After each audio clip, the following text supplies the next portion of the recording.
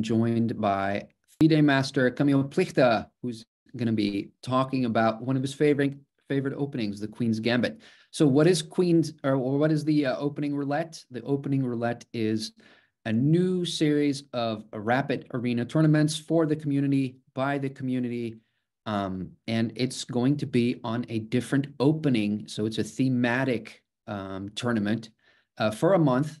We're highlighting one particular opening, and the starting position that you're going to get is in that opening. So, Kamil, maybe we can put on the board what the thematic opening is. It's D4, D5, C4, the opening also known as the Queen's Gambit.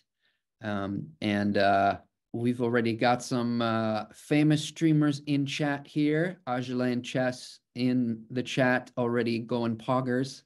Nice to see some engagement there. And so, yeah, we're going to be starting with the tournament in about 10 minutes. Kamil, how you doing? Hello, everybody. Thank you for joining. Pleasure to be here. There are three things in life I love doing. It's talking, it's chess, and it's eating. And now I have two of them. I mean, preferably it would be three, but I've eaten nice lunch today, so I'm taking like 2.5. Is nice. Yeah, I'm doing great. Very nice. My daughter tomorrow has grandfather's day at her kindergarten, and her grandfather took a train, came here to the city, and tomorrow is going to be, a big party. And today is like relaxing, enjoying life, playing chess, commenting chess. Sounds good. Good life, man. Yeah. You sent me a photo of your lunch right before this, which was I guess a remake of a dinner that we had very recently when we went out to an Italian restaurant where you and I had this wonderful fennel salad that had was it mandarin or orange or something, and then you decided, I guess, to recreate this for your family and friends today. So it looked very tasty. I mean, yeah, recreate is a good thing. It's like a remake. It's like I can watch Mavediarov playing d4, and when I play d4, it's a little bit different. I think with this salad, it's pretty much the same, but it wasn't bad. People were eating this, and it was only a part of the lunch. It wasn't like the whole thing. It was just an appetizer. So, very nice, very nice. Yeah, it was very good at the restaurant, and the photo that you sent also looked very tasty. And hopefully, we're going to see some tasty chess today as well. It's nice to see chat filling up, and the arena is not rated, Hakeem. It is not rated. These are unrated games. So let's go into a little bit more detail on what's going on. There are going to be prizes, though. So you have to have a minimum. You should have played a minimum of 5 games on chess.com, and if you have, then you can join the arena still for the next 10 minutes. And once you have joined, and once the games are underway, you're going to be playing every game either from the black side or the white side in the Queen's Gambit. So after these 3 moves that Kamil has highlighted on the board, so D4 is already on the board by the time you start your game. D5 is already on the board by the time you start your game, and C4 as well. And then it's up to you. Are you going to play the Queen's Gambit accepted? Are you maybe going to try and play something funky? There's all sorts of different possibilities there. Kamil, what is your recommendation after you've gone D4, D5, C4? What would you play? What's your favorite? You mean with black? For black. For black. I would ask for a tieback personally, because I played the King's Indian all my life. Quite honestly, like with 100% honesty, I'm going to now try to find a way to flip the board, which I'm pretty sure is somewhere there, but okay, I can't. Okay, never mind. So basically, what I'm testing lately in Blitz games is that after D4, D5, C4, I play E5, so the Albin counter Gambit. And when they take it, I don't play D4, which is played in like 98% of games, but I play 97, which is quite interesting. There was a few years ago, there was a bullet match between Magnus Carlsen and Andrew Tang, and Magnus was playing this line a few times. He got excellent positions, and I was like, yeah, let's just try it. And people with white misplay it a lot. Interesting. But yeah, just to give you an advice, like here after d4, d5, c4, there are basically three moves that are main moves and are worth considering. There is the Slav defense with c6. I'm going to mark it red. There is the Queen's Gambit declined, or just, it's not really the Queen's Gambit declined yet, but when you play knight f6 on the next move is going to be the Queen's Gambit declined. While there is also d takes c4, which is the Queen's Gambit accepted. And those are the three main ways of playing for black. Everything else is... Yeah. For those of us who are not so great at visualizing these moves, is it possible for you to make these moves, or can we not make them yet? Not yet. I would have to join the tournament or something like that, and I just don't want to mess up anything because I know how it's going to end. I try to flip the board. I can't do it at the moment, so I think it's best to wait for people to start their games. Because I know my talent in spoiling technical things, and we don't want to do this. You have a great talent for spoiling things. Yes, technically. Yes, yes. I know. If there are any questions on chat, either to me or to Geert, by the way, for those of you who don't know this, Geert is the person that hired me. He's a CEO of Chessable. I mean, technically, you are not really my boss because I'm not like an employer, but you can just tell me what to do. So, like, yeah, are you my boss or not? Like, technically, how does it work? You have made this joke very often that I'm like the boss and I tell you what to do, but really it's the other way. I feel I'm more of like kind of your coach. You kind of say what you want to do, and then I'm just kind of standing on the sideline cheering, going, "Yeah, go for it." Yeah, so, you are also like, when I ask you about, can I say this, can I say this, can I say this, you say, this you can say, this will think about, this you cannot say. This is also your job, right? So let's just say that when you first were working on your debut Chessable course and you started to engage in the forums, you were a diamond in the rough, and you have come a long way in engaging with the audience in a way that they feel like they can engage back with you. You were this,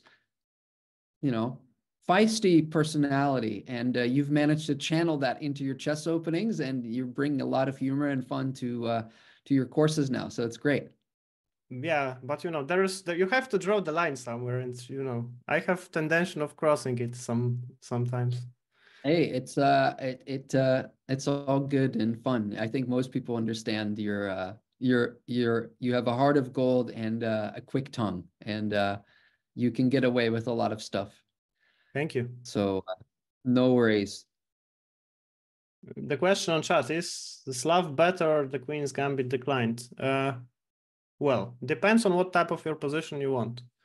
Because the thing is that this question can never be answered unless we get more information about you. If you say that you are a player who really wants the initiative at all costs, who's not afraid to play some Gambit, who just wants to be attacking, then the answer is that none of those openings is going to be good for you. On the other hand, if you are like, I don't want Gambits, I just want full equality, I want like no fireworks, calm, solid positions, just let me equalize, get a draw with black, then probably the answer is going to be the Queen's Gambit declined. Well, if you are something in between, then I assume Slav is going to be an answer.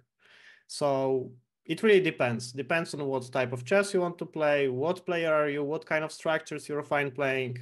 Are you, for example, afraid of exchange Slav, which for many people is like a nightmare with both colors? There's no one answer, no one-line answer to that. Unfortunately.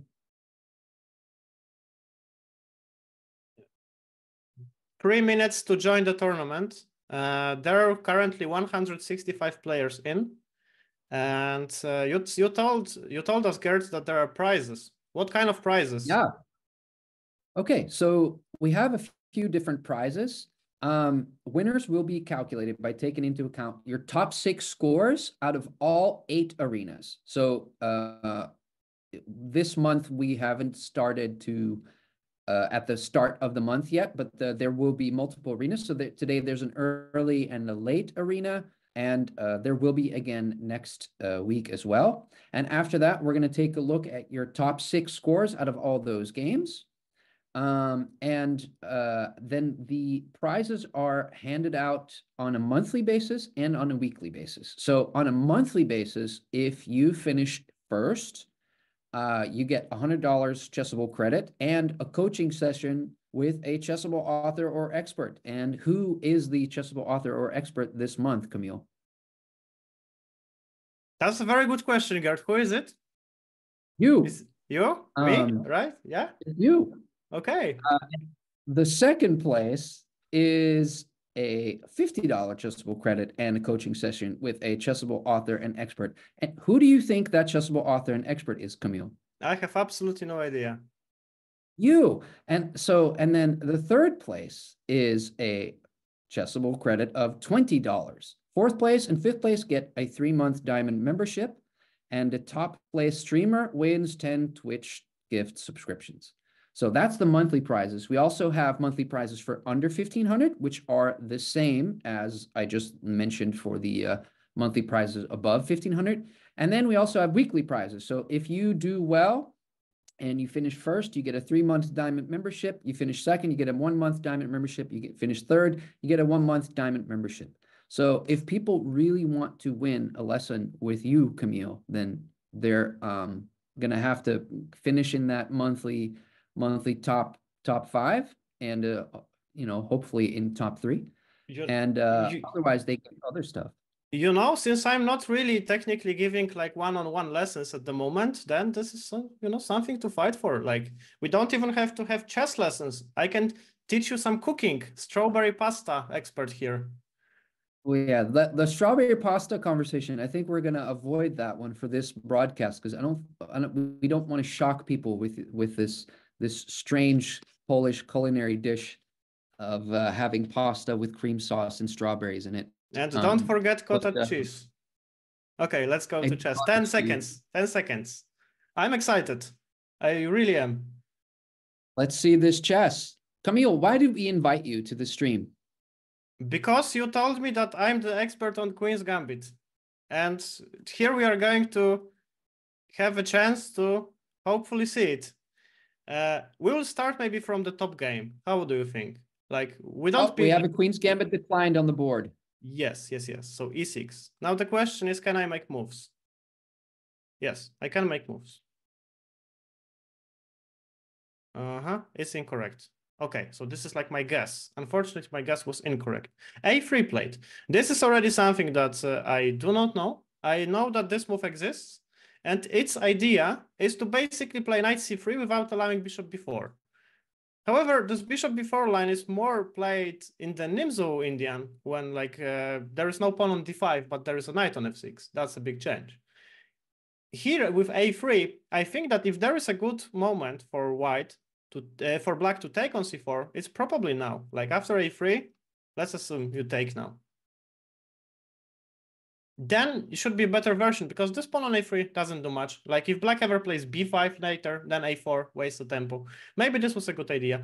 Black played knight f6, knight c3, bishop e7, knight f3, castles. Those are like the 5 moves that black can play almost automatically in this opening. It's like you get your king into safety, you develop your bishop, develop your knight, no weaknesses. The only problem that black has in those positions is usually this bishop here on c8. Okay, it's like in the French, right? White is going for it. Wait, yeah. Let's go. H4. Harry is pushed. This is some interesting chess already on the board here in the clash between the two top-rated players. Yes. H4. This is a Kamil Plichta type move, isn't it? Exactly. Yeah, I would prefer to have my center a little bit more solid, or the structure to be set, because now black immediately should counterattack with c5. I wouldn't even think twice about it. It's like there is this basic rule: when somebody attacks you on the wing, you should counterattack in the center. And Hakim is listening, or he just knows what he's doing. And this one, this opening up of the center should be in black's favor. I would even go further and probably not even recapture this pawn. I would throw more pieces into the action. I would play knight c6, prepare to play d4, then prepare to play e5, e4, try to do something in the center. because even if I lose a pawn in the process, then lines are going to get opened. However, black took, white takes on d5. I assume black is going to recapture this with the pawn. And this is going to be a very sharp position. White will try to do something on the king side, but it's really hard to imagine that with just this h-pawn, it's going to be already possible. sweating. Like, how is white going to castle out of the center here? This is going to be scary. I assume he didn't even think about castling when he played h4. Yeah. You know, maybe what can I do? What can I do with white? Like, I will play e3. I will move the bishop and put my king on f1. I will leave my rook here because h5, h6 potential. I don't know. Looks good for like this both sides. Looks like an interesting game already. Hey, looks and you were talking Mamedyarovish game, I would say. Oh, yeah, Mamedjarov plays d4 and h4 later. Okay.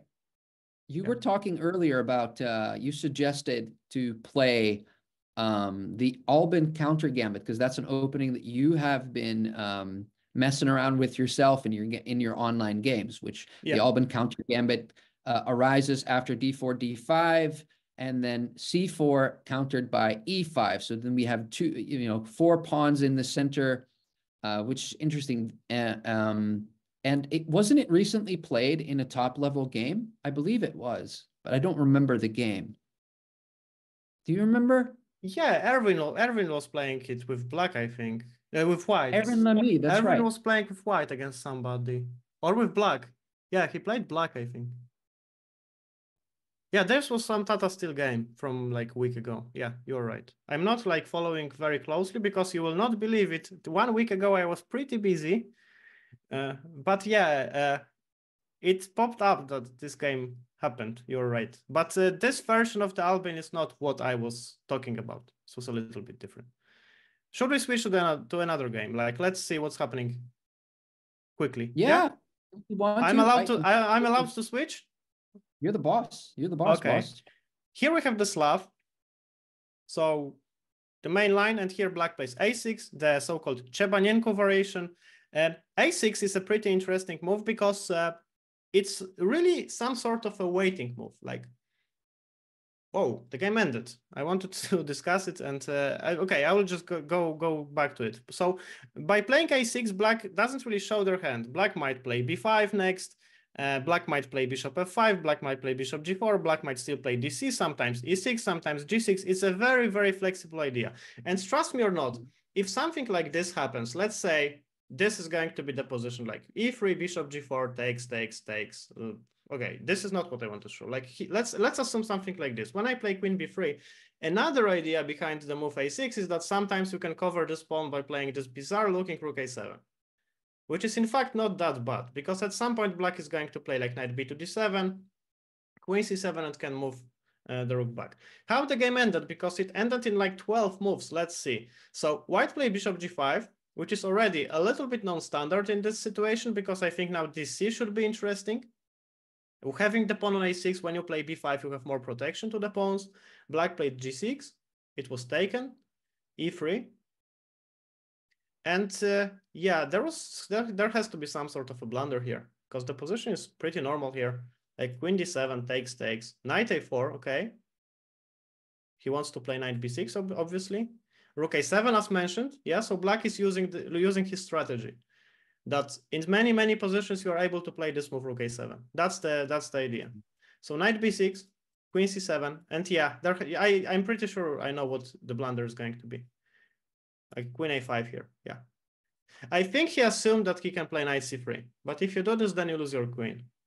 So he loses a full piece here. Like the knight is under attack, the king is under attack, and you lose a piece. That's why white resigned. Ouch. Quickie. Yeah, this happens. Those things happen. This was a rapid game between, what was the level of the players? Quite strong. 2300 around. So there you go. Even opening tricks, openings matter. If people if people are not familiar with the regular opening patterns or the little tricks, it looks like black knew the opening a little bit better than white. Yeah, definitely. By playing rook a7, he shows that definitely. Yeah, the plans are there. There's a nice course on the Chebanenko Slav by Grandmaster Alex yeah. on Chessable. And we have a free version of that course available as well, so people can go check it out. This wasn't one of the 4 recommended courses, but Alex did a great course. And in fact, we did a really cool video shoot with him for that particular course. We took him to an old fortress town, because when we asked Alex, how would you describe the Chebanenko Slav? He told us that the Chebanenko Slav is like setting up your own fortress with black and asking white, what are you going to do to break down my fortress? And I think in this game, white tried to break it down too fast, and black just came out and punished the opening play. And you explained already that bizarre-looking rook A7 move. So so that was nice, very, very instructive. Let's go to another game. Yeah. So here we have a person. I'm already very confused because the name is Vichy Prague, and there is Rashid Nedmedjinov on the picture. So it's like 3 different players, and the 4th guy is playing here. So it's like, you know, cooperation, maybe. Maybe Vichy Prague is just trying to channel the best of both, and using the name as his you know, his mascots. Yeah, and Rashid Nedmedjinov was one of those crazy players, like Tao style. Yeah. Okay. So what do we have here? This is a very responsible decision with c5. It's like white got all the minor pieces on perfect squares, I would say. It's like tough to imagine this bishop standing better than it stands on d3. This bishop standing better than it's on g5, and knight's obviously here. So black is doing something here in the center. However, by playing c5, this is a very responsible decision, because all the time black has to ponder the consequences. And pardon me, it's jumped for some reason. Black has to ponder. I can't make a move, unfortunately, so I make arrows. Sorry for that. So if you take here on c5, this pawn on d5 is always going to be isolated. And playing with an isolated pawn has consequences. It's like if you exchange 2 or 3 pair of minor pieces, then this pawn is going to be weak. In endgames, you have to be careful. So the side with the isolated pawn should keep as many minor pieces on the board as possible. The side who is playing against this pawn has like 2 main strategies. Either to restrict this pawn and exchange as many minor pieces as possible, or simply to attack this pawn in so many ways that it's just going to collapse. In the game, white played 95. And here it's interesting because now both sides have an isolated pawn. One on d4, one on d5. But obviously white's pieces are more active. And I think it's a little bit non-easy for black here. Like you go h6, I simply go bishop h4 as played in the game, rook e8, and f4. This is a typical idea in those structures. You just want to cement your knight on e5. And now if black ever takes on e5, you just gladly recapture with the f pawn. So knight f8. This is also a typical move for the queen's gambit positions. The knight is going to control some of those squares here, making some options to develop the bishop. The bishop is now free to move. So queen f3. And after like queen f3, rook a to e1, white is just in full attack mode. All pieces in the game. Yeah. Can we fast forward to the position that it is now? Because it looks like the black player is in heavy time trouble already, and white is because with all those moves that white played were so natural. It's like you don't even think about those moves. You just make them naturally. Like black has half a minute, white has 8 minutes here. And knight f7. Look at that strange queen. Knight f7, if it works, it's nice. Like, I assume that if you take this, there is some queen h5 idea. And black decided not to take it. Maybe this is even... Nah, this can't be correct. You should take the knight, no matter what happens. Because now it's like suffering for free. And this is very nice. Maybe this is really Rashid Nedmedjinov playing. Or maybe this is Vichy. There's definitely some caveman tactics happening right now. Okay, the queen's starting to creep in. And now you push the pawn forward, forward. Now f7 is a threat. If you take it, h7 collapses. So he goes queen f7, bishop g6, queen f8. And okay, you can even take this. Okay. If knight takes, then you take the rook, and then you play f7, winning material. So he takes with the rook. But yeah, this cannot be right. f7 should be played. Because after this, king takes. He missed this. Yeah, black is escaping a little bit here, but not enough time. Game ended. Game ended. Yeah. So we know how it ended, but that was more of a flag than a. But now we can see that it's actually the opposite. Black has had a lot of time, and white didn't. This might have been some sort of glitch. But now the bishop is kind of trapped, because if you move it, there is rook c8. So like bishop c6, you have rook c8, you take on h8 and you promote. So he resigned here. No one can blame him. This is easily winning. Like after this, you can simply like play rook c2, e7, king g3. For example, like rook a7 next, and you are a pawn up. You have two connected passed pawns, easily winning. Yeah. Okay, we have some game here played between Reini from Netherlands. Yeah, Netherlands, right? Yes. And unrated GM from with Ukraine flag, but from Bangladesh. Okay. Black is much better. Like two extra pawns. This pawn on a3 is going to be a hero of the game. Like imagine the knight getting here. It's basically game over. When I play the King's Indian with black, and I have this bishop on g7, whenever I get this pawn to a3, like no matter what happens, it's always good. Even if you lose this pawn, white usually needs to spend like 2-3 moves to capture it. In the process, you can do something. But this is just technically winning. There is a game by Shefru. I think she's a streamer from Hungary, if I'm not mistaken. Yeah. Yeah, and she is a little bit of material down, but she is attacking. Let's see how it goes quickly. So this was a Slav. Okay, this is a typical reaction. You take on d5 when b6 is not the best move. And yeah, I like what white is doing so far. Here something probably went wrong because her position. Normally you take with the bishop, because now the bishop is a little bit unhappy. Yeah, that's an unhappy bishop staring at its own pawn. So knight e4. Okay. Yeah, bishop b1 is typical. Next you maybe queen h5 ideas. Okay, it's possible to take queen g4. Okay, but maybe now we want to play. But this is a bit problematic. Like I would like to play. Whoa! Again, I'm reminded not to make moves.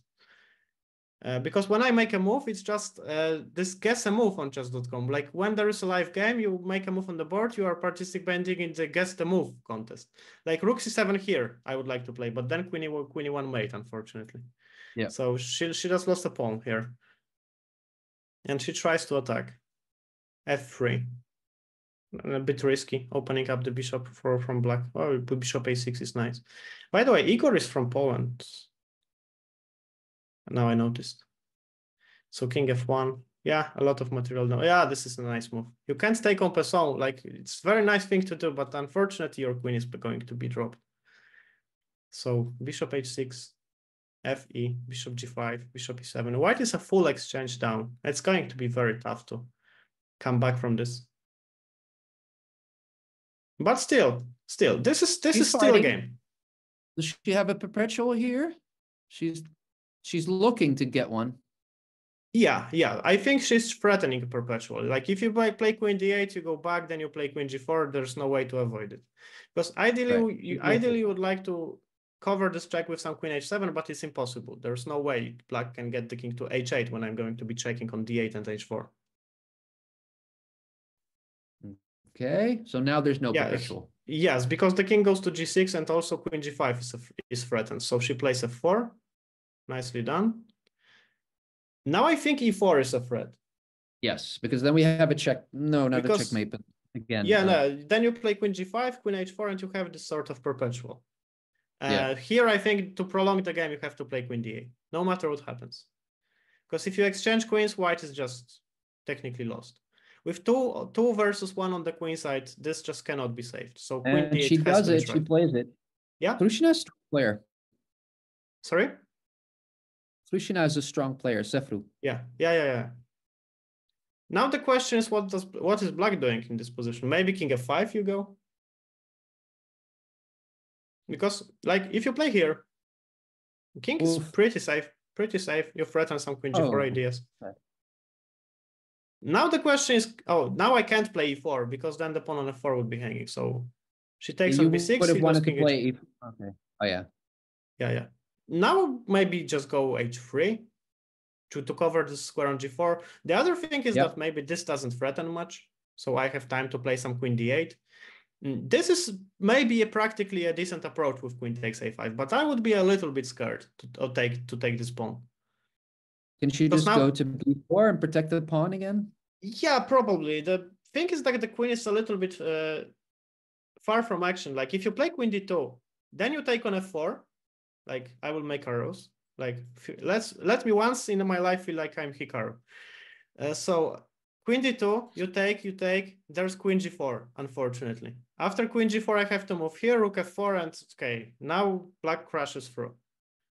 The question is, what else do you do in this position then?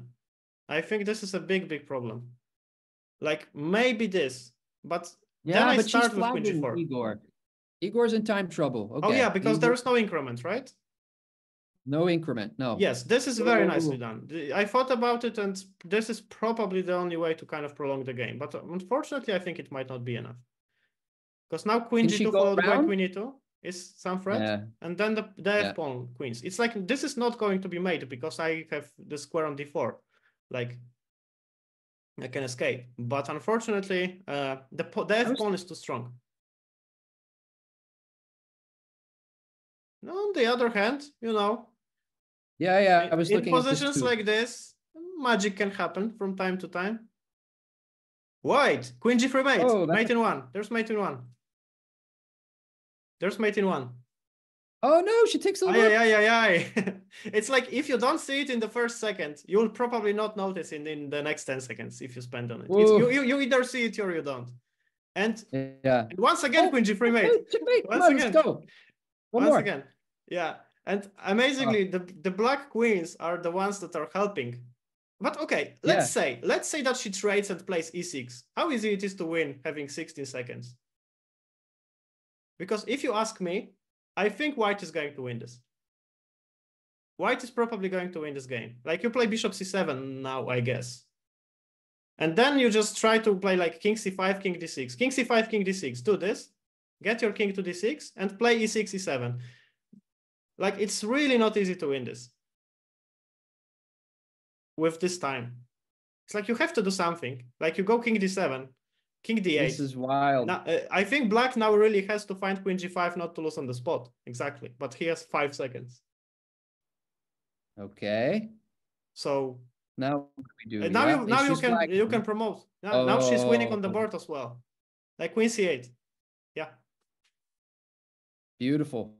You see, that's why Queen's Gambit is such a great opening. You can get a position like this, you are still winning.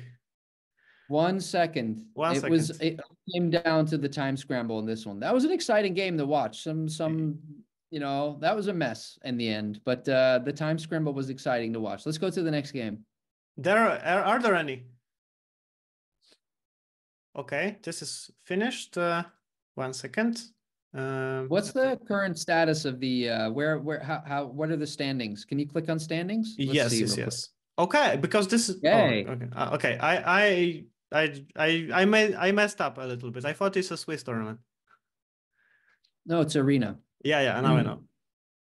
I don't remember when was the last time I played in a Swiss tournament. What do we do? Okay, let's see this game. This is the English opening. How is the okay? So this is the Tarrasch variation. Jordan van Forest has a course on the Tarrasch on Chessable. Yes, he does. And we also have. Yeah, go on. We also have a pretty cool mini small course called on Chessable called the Dubov Tarrasch. Yes, which is by Erwin Lamy. By Erwin Lamy, yeah. By a great guy. Very great guy. Okay, so here looks like black. Interesting position. Like white has no queen, but on the other hand, white has a knight, a rook, and those 2 pawns. I would prefer white all day long here. Really? Yeah, because the thing is, the queen is better in positions when your opponent has weaknesses. Now, point like squares in white's camp which are weak. E2 maybe is a bit weak. Yeah, but how can you attack it? Yeah, right now all those pieces are on the back rank, right? So Like, black is gonna have to do it. Yeah. Like worst case scenario, I play this. I defend the pawn. Like, let's say I even lose this pawn. How bad it is when I play like rook e1 and rook d7 is going to be first. White has a clear-cut plan of playing like b4, a4, b5, and so on. Yes. So a4, this I would not do. I would play rook to e1. Even though position is objectively around balanced, I think after rook e1 is way easier to play for white. Yeah, you want to keep your pieces. But this I would not do. d3 is probably pretty strong. Like, not only defending the bishop, but more importantly, threatening d2. Yeah, but the white player has a lot of time on the clock. Black has less than 20 seconds left. Yeah, but that's the lifetime. So let me quickly get to the position that's currently on the board. Still, I would take white here. Rook c5, rook c5. Like, one of the rooks got here. The pawn is lost. Queen d2. Yeah, still I would take white. And even in this position, I would still take white. That's some bias, you know. Probably. But I prefer to have a lot of material for the queen. Rook d6, I guess. Rook d6 is should be extremely strong here. But yeah, then the knight is hanging, so maybe not. Maybe not yet. It's like you go knight f4, exactly. Knight g6. Yeah. Knight g6, game over. Like, you go here. There's no way to stop rook h8, right? He missed this. But he's going to win on time. Interesting to see that a lot of players miss these basic checkmate patterns. Maybe we should start promoting the checkmate patterns manual on Chessable. Yeah. Oh, like, just go knight g6, sir. Yeah. Let's go. There we go. It's like nice. It's like maybe this is something nice to introduce. Like, when you miss 5 mates in one game, your game crashes. Yeah, exactly. But here, look at the time for both. They were down to less than a second each. Yeah. Okay. It really is coming down to the wire every game. Here, I think the game is going to be ending pretty quickly.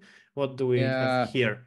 Here, we have some interesting position when I think that this bishop... Okay, it looked trapped. Yeah, the bishop is trapped, in fact. It can be taken. There is a trick that black can take now here. But there's queen f7 with mate. If you go to h7, queen h5 is mate. If you go to h8, queen g8 is mate. Queen h5 is mate in 1. Yes. You see, people from Poland, they know their checkmate patterns. They study Crafty Ruff's course on Chessable. They know what they are doing. No embarrassment, my friend. Very nicely done, Maciej. 1238. I'm a fan. You're not slightly biased at all here. Absolutely not. Why would I? And you just happened to find another game with another Polish player. Total coincidence.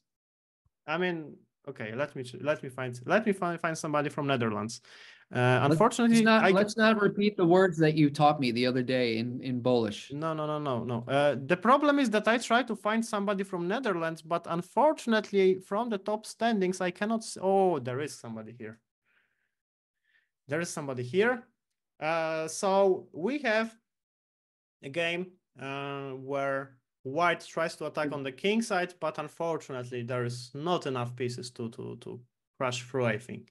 It's like white is 2 pawns down. Like, when you try to attack on one wing and you forget about the center, forget about the queen side, let me quickly show you what happened and maybe let's try to find some mistakes. Like, bishop d3 is already a little bit strange. It's like normally when somebody plays c5, it's decision. Do you take on d5? Do you take on c5?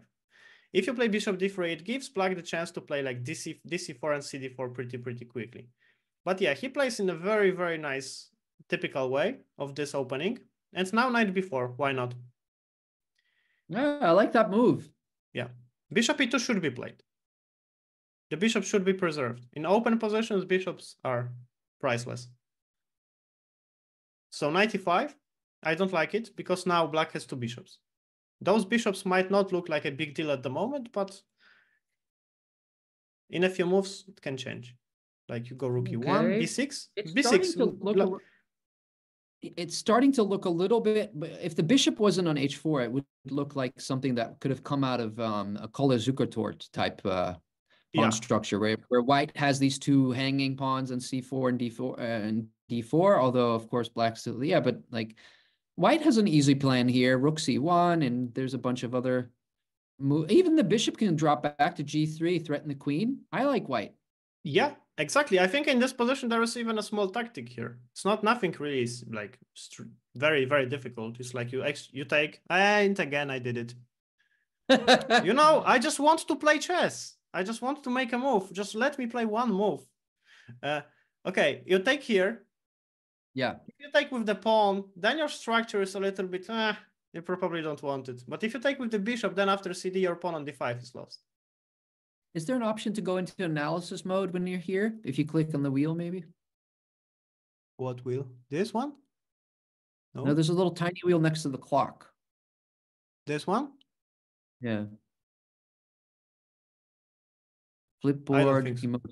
No. I will spoil something. I will spoil something. Let's do it in the way that it's done. Maybe chat is not going to kill me. By the way, what happens? Wait, Camille, what happens if you click instead of evaluation? What happens if you click on Explorer? Explorer, where? Here? Yeah. And can I make a move? Looks like you can make a move. Huh? Let's go. By the way, am I saying it wrong, or are there 3,700 people watching? There are 3,700 people watching. That's almost as many people as my city has inhabitants, my friend. Yeah, I know. You live in a beautiful small town on the coast of Poland, and we recently visited you there, and we filmed some really cool content with you, and it was absolutely wild, crazy, cold Polish weather with snow and storm and whatever. And what people in chat probably don't know is, but you live right next to an old Soviet air base. And I mean, it wasn't technically Soviet, but yeah, it was kind of Polish communist. Eastern German. Yeah. Like that. Eastern Germany was Soviet, yeah. So we can say Soviet. Soviet sounds cooler. Soviet sounds cooler. It's more intriguing. So you live next to this old Soviet air base, and you basically just drove us around this empty, abandoned airport. With all these bunkers. We had a few second thoughts if we can even drive there. There was so much rain, right? There was a lot of rain. There's a lot of snow. It was pretty wild weather. What surprised me the most is when we went to the coast, and there was like, I don't know, some insane amount of wind and storm happening, and just these old senior couples were just walking around like it was the best weather. And everybody was in fine coats. You know, once I saw the scene that there is this pier in Co-Object where I live, and there are people there, like there are so high waves that you cannot even see the pier. But there is this family of 4 going to the pier and saying, "We paid to go to the pier. We came here. You better know that we go to the pier." They're gonna get their value out of the pier. Okay, let's get back to the chess here. There's some stuff happening. Lots of trades. Okay, now black's better. Down. That's what happens when your attack backfires. Yeah. I will maybe stop for the moment and say why it backfired for white. I think because the center is opened. When the center is opened, when there's a lot of dynamism in the center, and when then you try to attack on the wing, you really need to be careful because something like this might happen. And when your center is under pressure, then attacking the king really can be dubious at times. It's like when the center is stable, when it's closed, the chance of attacking is bigger. But now, see what happened. Like, you play 3 natural moves, you get the knight here, threaten some stuff, black simply parries this. Now, the rook has to move, and then you take. And yeah, you try to attack here, but then your center is disappearing. And after this precise, like, few moves, black is 2 pawns up. I think black is going to win this. Yeah, black looks a lot better, stable, safer king, although black's not afraid of pushing more pawns, so there's definitely some opening of lines here now. But that rook on f3 looks horrible. Yeah, it's like, that's why, you know, when I was young, beautiful, I was attacking a lot. But nowadays I'm like, yeah, why do you even bother? Like, let's play some grandpa chess, you know, sometimes. Hey, sometimes you got to chill a little bit. Of course. It's like attacking in 9 games in one tournament takes energy. How are these standings developing currently? Where are we going with this? Yeah. There is a high-level game here by Mr. Renato. I'm going to murder this pronunciation. By Renato Terry-Luyan, I think it's the guy from Peru. He's streaming, by the way. So he's taking out our viewers. Awesome. Do we like him? Yeah, we like him. But he's taking away our viewers if he's streaming. You know? We're not worried about him taking away viewers. We're happy that he's participating in our community event. That's amazing. I'm joking, of course. Big shout out to Mr. Renato. And he won. He won pretty quickly. White resigned. And why White resigned? Why? Because there are like 3 extra pawns, no attack on the king, not even a way to give 1 check without losing a queen. So I was promised I can jump as much as I want, so I'm going to look for some big ratings. There is 2200, but there is a Polish flag. No, somebody will complain, but let's go. So no there's Slav. There's Slav. E6, the semi-Slav, bishop g5. This is exactly what I recommend in my chessable course. Basically, you can get a free version of that course. There's short and sweet, Plichta's Queen's Gambit. If you see my library of courses, absolutely free. Over 30 minutes of me talking. If you don't have me enough for today, well, in like 1.5 hour stream, I'm pretty sure it's going to be ending. And then make sure that you still can spend some like 30 minutes of quality time with chess, with me, with some attacking variations. The Moscow variation here, don't like this name, but Bishop H4, the anti-Moscow Gambit, one of my favorites. You sacrifice the pawn, basically. Yeah, so now the idea is g5, knight takes, bishop takes to renew the pin, correct? Here the idea is that for white or for black? For black plays g5, and then white takes with the knight. Oh, you have to go into explorer. Yeah, exactly. Yes. I'm learning. You can do this. I think in this specific move order, it is a little bit inaccurate because white can play e3. It's like normally you want to play e4, but the thing is that if you play e3, you still want to take this. And I'm going to claim you weakened a little bit. I think this is the order to do it. Yeah. Because now you forced e4. Oh, like if I play e3 here, you don't have to play g5. That's the point. You don't have to play g5. You can play b5 immediately. And I always, you know, had also problems. I confused those orders, but like half a year ago, I learned finally what to play where. But yeah, in general, the idea is that obviously you would just want to play g5 and you want to play b5. A very risky way of playing. I wouldn't recommend it unless you are like heavily prepared. But yeah, the pawn is a pawn, and people with black are claiming like, yeah, I have an extra pawn.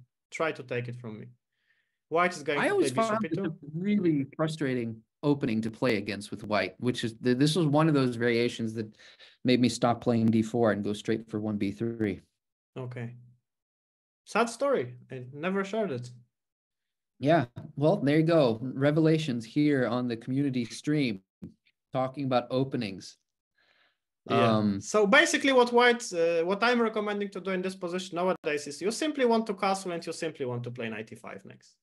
Just get the pieces to the game, then try to break with a4, try to break with f4, try to play a queen c1, queen c2, rook d1, get all of the guys into the action and just break through. But yeah, black didn't feel like it. He played knight b to d7. So this is like the typical way of playing the Slav. When you just want to avoid all sort of confrontations, you just develop your pieces in the most natural way. Bishop b4 I slightly dislike. I think the bishop belongs on e7, sometimes on d6. On b4, okay, it stands here, but okay, when I play a3 in the future, what do? You take and you give me your bishop, or you just retreat and I will have free a3 played. So rook c1, knight d2. Yeah? Can we get out of Explorer and go back to how the game is developing? Very curious to see what moves are being okay. Yeah, this looks very Cambridge Springs like. Yeah, black takes all of the pawns. And white is just going to have huge initiative. Like, what kind of initiative? The queen is almost where's trapped. the queen going? To A2. The queen's going A2. Yeah. Does she remain trapped? It's not trapped yet because you have no way to trap it. But white is going to have a huge initiative. There are going to be threats to the queen there, for sure. Like, imagine you play queen E2, then you play rook B1, rook A1, rook B1, the queen is going to be trapped. Like, can I play B6 and then the queen is already dropping back now. Yeah, if you play B6, then the queen really has no way back home. And I think now it's really time for white to push E4. It's time to do it. Yeah. Well, white, there we go. Yeah.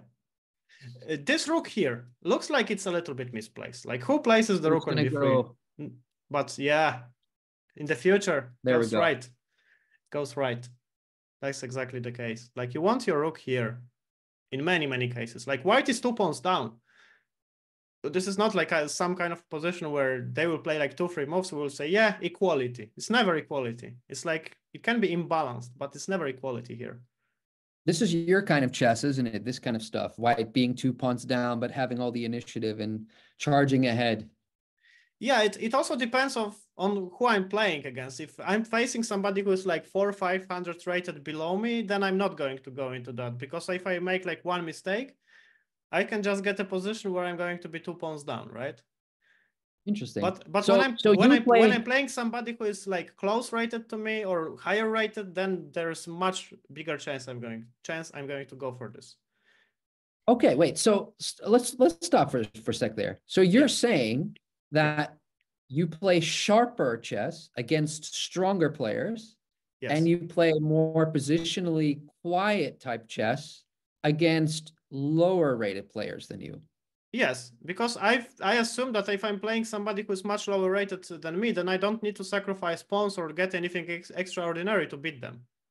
That's an interesting approach. I mean, I don't think I've heard that very often. Yeah, let's assume that you are playing somebody who's like 300 points below you, and you have a chance to like make a coin toss to either you win or lose the game. You obviously don't do it. Clearly, there's some sort of poker logic behind this, which you've taken from your 8 years of being a professional poker player. Yeah, 9, I think, but yeah, I was. But yeah, honestly, like when I was doing classes for Chessable on psychology, on facing higher rated opponents, I had this comparison that imagine that you are going to face one of the best archers in the world in an archery contest, and you are an amateur. If things are going to go the normal way, like 99 times out of 100, he's going to beat you. But when they put blindfold on your eyes and his eyes, I think the chance is a little bit higher, because he still has, you know, probably this better memory, muscle memory and stuff like this. But when they set your boots on fire and his boots on fire, then your chance increases significantly. And I think this also relates to chess. What is this move F5? This is asking for this, I think. Yeah. What is this F5 move? Yeah, that's very, very risky. Very risky. But on the other hand, I think G5 is also a start of a pretty risky plan. Yeah, this is some wild. I mean, it's the bishop on C8 just keeping the king from walking to safety. Yeah, this bishop also, yeah. But why not put the knight on F6 and try to get the bishop to D7 and castle long? Yeah, probably. But then, you know, you always have to think about consequences of something like that. Yeah, maybe but now I'm happy. I have an open file against the king. Yeah. Yeah, but it's protected. There's just going to be one rook attacking, and I think with D5 I'm pretty fast here. I like white now. White's much better here. Like, if you look at this position, it's not clear, but when you make a move D5, I think it's clear who is attacking. Yeah. Like, you still can't move the bishop because the rook is here. The other one can join. Yeah. And going back to my thought, I think if you are facing somebody who is much higher rated than you're higher rated, then you should give the conditions create the conditions on the board where one mistake is going to be extremely costly. Because I think that the chance that he's going to misplay or blunder in a position that is pretty calm and he knows it are minimal. But when you create something non-standard, magic can happen then. And that's why I use the opposite logic. When I'm higher rated, I don't want to face this kind of situation. And then I'm going to be playing old man, grandpa, low energy, boring chess just to score. There you have it, folks. Play old grandpa or grandma chess against lower rated players and play sharp, feisty, dangerous boots on fire chess against higher rated opponents. I truly believe it. Ask any grandmaster if they are going to be facing somebody who is like 21, 2200 rated in a morning round. The worst thing that can happen is the opponent that just wants to checkmate them from the beginning. And 9 out of 10 grandmasters are going to confirm it. It's the worst thing to have. I see Max A2 has a comment, and he's saying that I see what he's saying. Problem is I blunder against all opponents. Look, guys, you can go to Chessable. There's lots of free courses there, and we just released a beautiful course today by Grandmaster Josh Friedel called Beginner Mistakes and How to Avoid Them, and it talks exactly about that kind of situation in the opening. So maybe there's something for you there. It's worth checking out. But let's get back to the game. It looks like White is crashing through. There is something here, but I don't see it. I only have an evil. I don't have the engine switched on, and I try to find what the move is here. Wait, there has to be something. Maybe it's bishop f4, gf, and queen h4. Is this? Yeah, okay. This has to be the point, because the evil didn't flinch, so it has to be this. And now, okay, if you go to e8, I take this guy. If you have to play king c7, I assume I take this guy now, or maybe I start with rook e6, because if I take this, maybe there's e5, but then the e6 coming. White has to crash for this. So what's the live situation? The live situation is that he took here, which seems to be a mistake. Queen c4, queen f7, okay, with a trap. But rook e8. We see the check. Yeah. We want to check. So king c7. Looks like a blunder for some reason. Maybe bishop a2?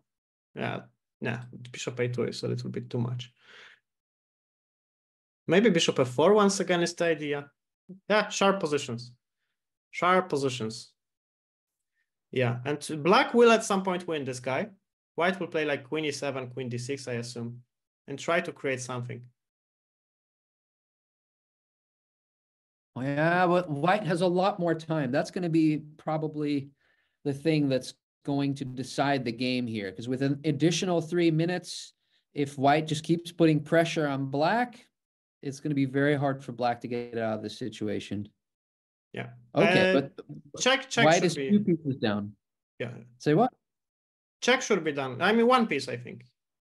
It's 1 piece down. 1 piece and 2 pawns. Oh, yeah, I forgot that there's a rook on f1, fortunately.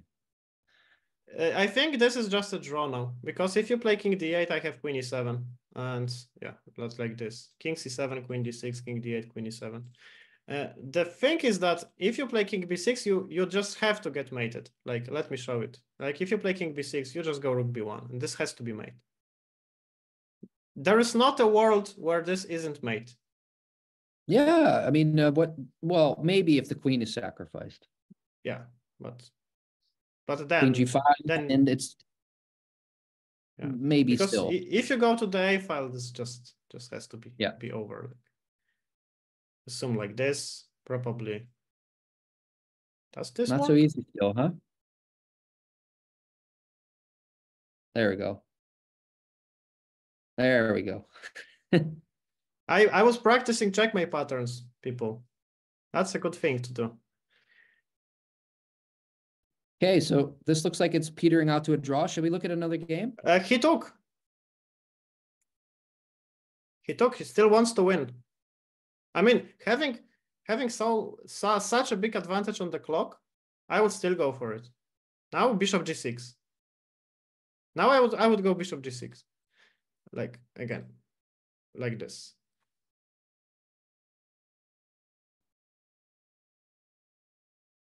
Chat's getting quiet. He played this. Should we switch the game? Like rook e8 is a threat. No, now I want to see how this game ends. It's so queen close. g8 has to be tried. I think this is the only difference. Look like black is running. Okay. Yeah. Okay. So trades everything off. Still 3 pieces against the queen. Okay. Gets a free pawn. And black should do this now. Having 20 seconds, this should be done. Well, black's following your advice.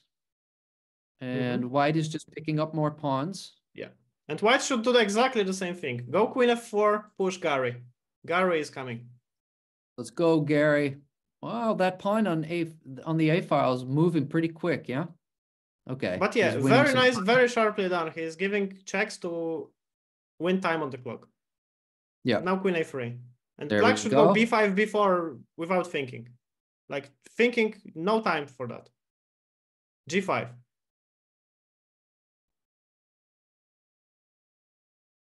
Now it's interesting. It's queen not f8, enough time. Queen f8, g6. Yeah, white is going to win this for sure. Like, yeah, there's no way he can do it on time. And it's over. It's like one more move and then it's over. There we go. Okay. What's the standing right now? Can we take a look at the standings? Let's see. Yeah. Bruce Mack, you're asking what opening roulette is. Yes, all the games will be Queen's Gambit. So the people playing in the arena today get to play the Queen's Gambit either from the white side or from the black side. The starting position is d4, d5, c4. And this is a new weekly arena tournament where we're going to have an early and a late arena, and all the members of the community get to play. We have prizes available. As you can see there, the Moobot is sharing more information about the tournament. So if you click on that link, you'll find everything you need to know. And that's it for now. Let's take a look at this next game. What was the standing, Camille? I missed it. Yeah. Let me show it to you again.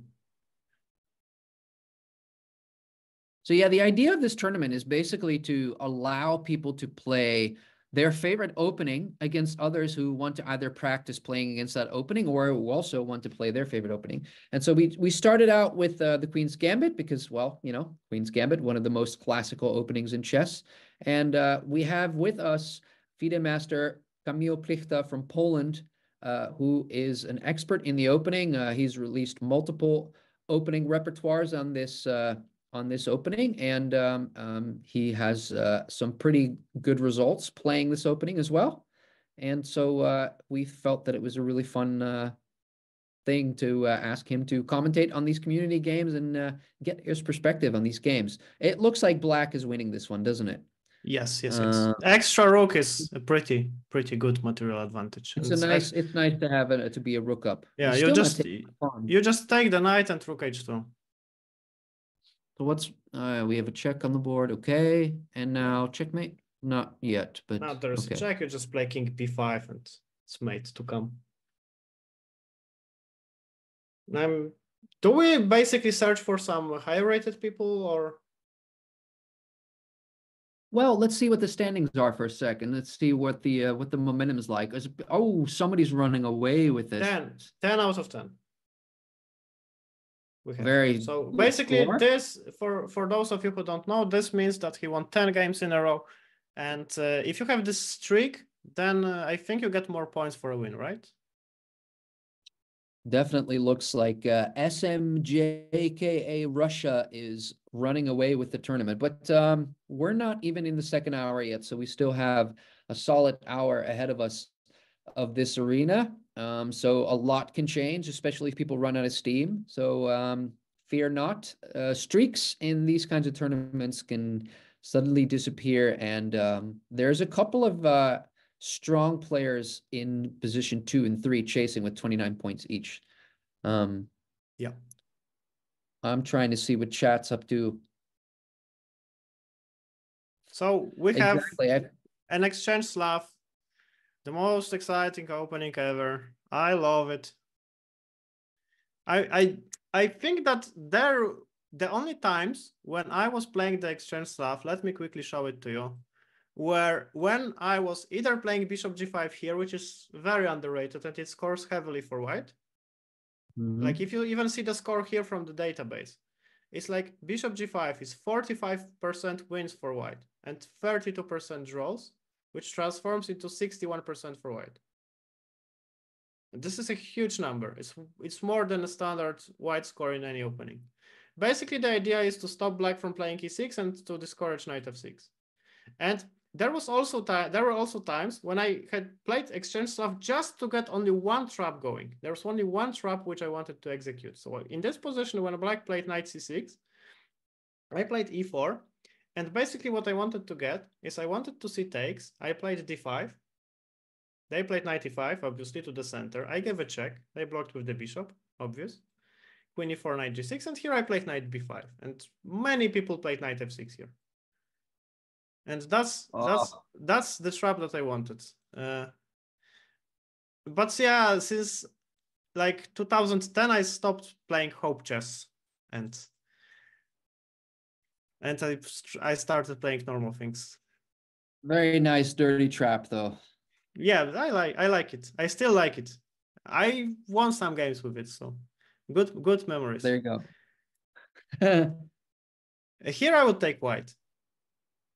It's like black has bishops, but white has the center. Some chances maybe of creating something on the king side. I would try to get d5 in as fast as possible with white, because if white does nothing, then black can play like b5, rook e8, get things going. So b5 played d5, nicely done. Bishop c5 from black, using this newly created square on c5, you go queen g3. You have to put your queen somewhere, and this looks like the most natural square. At ed5, you just go knight d5. I'm not sure if I like this move, because now my pawn on e4 is a little bit unhappy. I have a feeling. I would just go this. Activate your rook, put your second one on d1. What's wrong with creating a passed pawn? Yeah, it's possible. Yeah, it's also good, because it cannot be blocked. Like, can also go d6, d7. Yeah, this is also At least you can get it to the 6th rank and protect it pretty well, and maybe finagle something later. Yeah, this also looks good. This I like the least, I think, out of all of those 3 options. Yeah, and you know, this dynamism. The first look at this position shows me that, like, tells me that this is the most dynamic way of playing, because you want to double the rooks, and then you want to play h4, h5. Try to break through the king side. There's only one bishop defending the king side. If I get the pawn to h5, I will start threatening bishop takes h6, and this looks good for white. That's your suggestion also looks good. In the game, Costa points out in chat that after a pawn takes, that there's bishop d3. Yes, this is also what I was thinking about, but still, I think you can maybe try this. Although now it does look less interesting. That bishop looks pretty strong, and the knight doesn't. There's also this move, I think. Oh, true. And with the bishop on d3, black also has to be careful. Maybe sometimes there is this idea, not here. Here it's pretty strange. But then, you know, we all love to take en passant, but then the bishop is going to be hanging. Yeah. So very, very dynamic type of position. Now bishop d3 played, the knight is hanging. This communication between white's piece is broken. So he sacrifices the exchange. I love how... Pretty interesting decision. The knight is now strong. You're following the chess, which is what you're supposed to do. I'm reading the chat, and I love how in the chat there's a meta conversation going about what type of opening should be played next after the month of January. We already know what that opening will be, but I'm not sure. I need can we reveal what next month's opening is, or are we kind of keeping that a surprise a little bit still? It's King's Gambit, right? No. Unfortunately. No. Because, you know, when there is Queen's Gambit, then maybe you do King's Gambit. It's kind of related. Yeah. It is an opening for the black side next, but okay. I need confirmation in chat that I can reveal what next month. I have no clue what this opening is, but if I guess, you tell me if it's right. Okay. It's neither. Yes. Here we go. How did you guess that? How did you guess that on the first try? I don't know. You are just whatever. You have some insider information that I promise I don't. It's just Najdorf this is like the first opening that came up into my mind. It's obviously not d4 because d4 is here, so it's e4. And we do some Sicilian. What kind of Sicilian you start with? I don't know. And we're very likely going to have a very special guest who really loves the Najdorf and plays it religiously. And he's not French. Can I guess? Yeah, you can guess. So the obvious guess would be Anish, but then I think if you are trying to tempt me to guess, it's going to be a little bit too easy. Who is there? Is Maxime?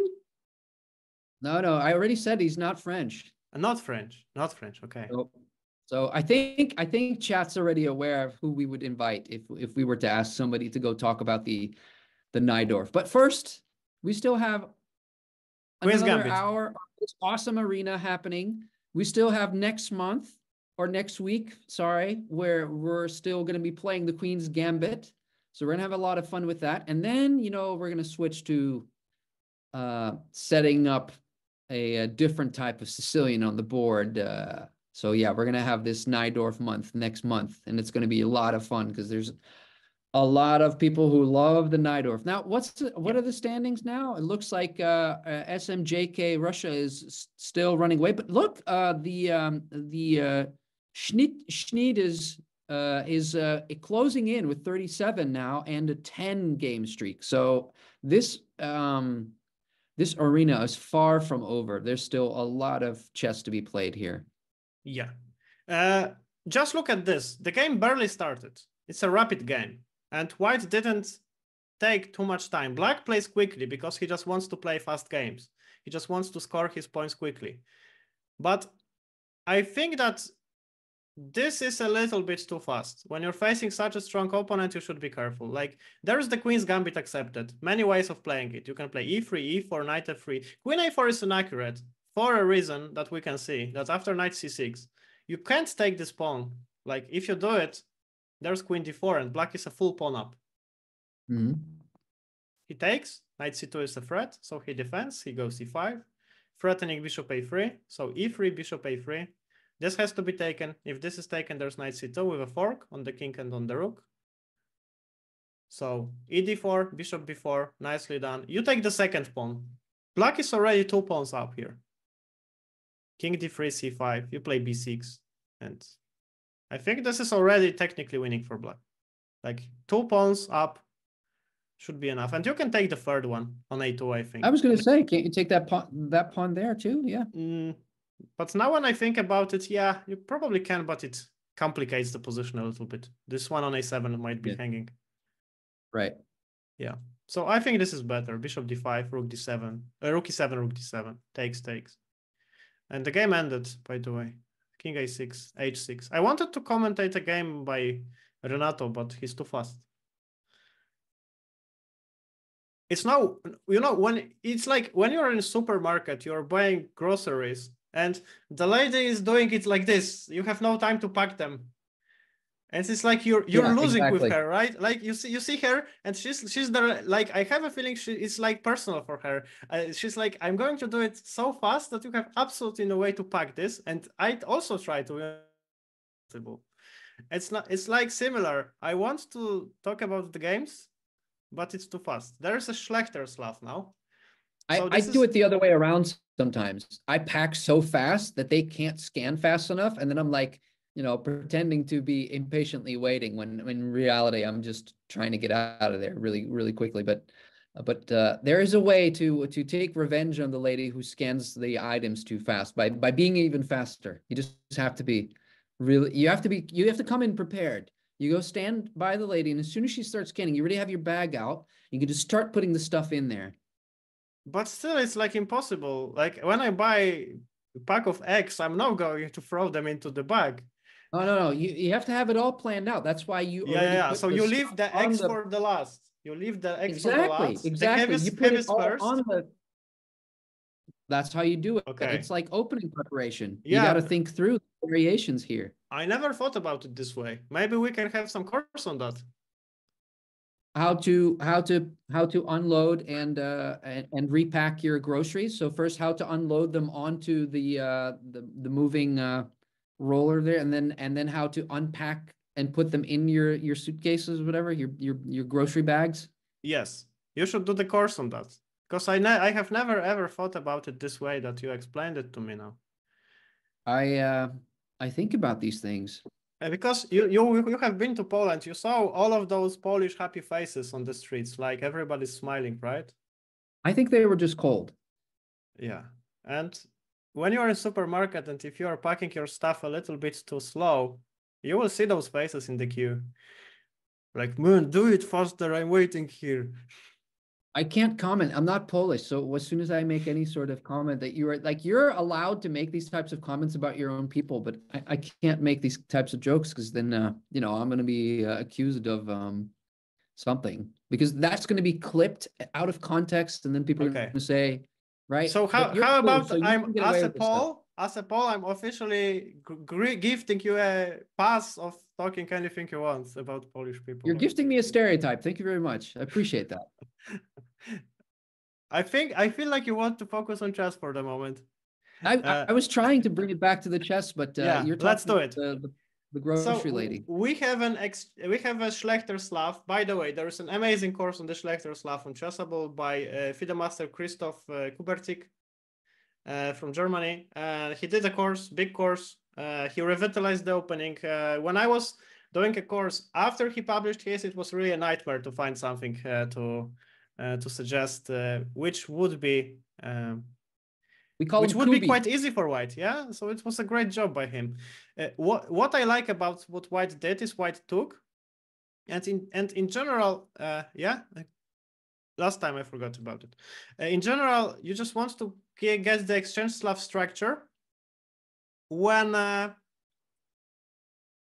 Black's bishop is going to be a little bit misplaced here on g7, and the game is okay. So I'm probably following Renato. That's what's happening now. So let me stop it and let me close all of the games that I have opened here, because now it's a little bit messing up with the things.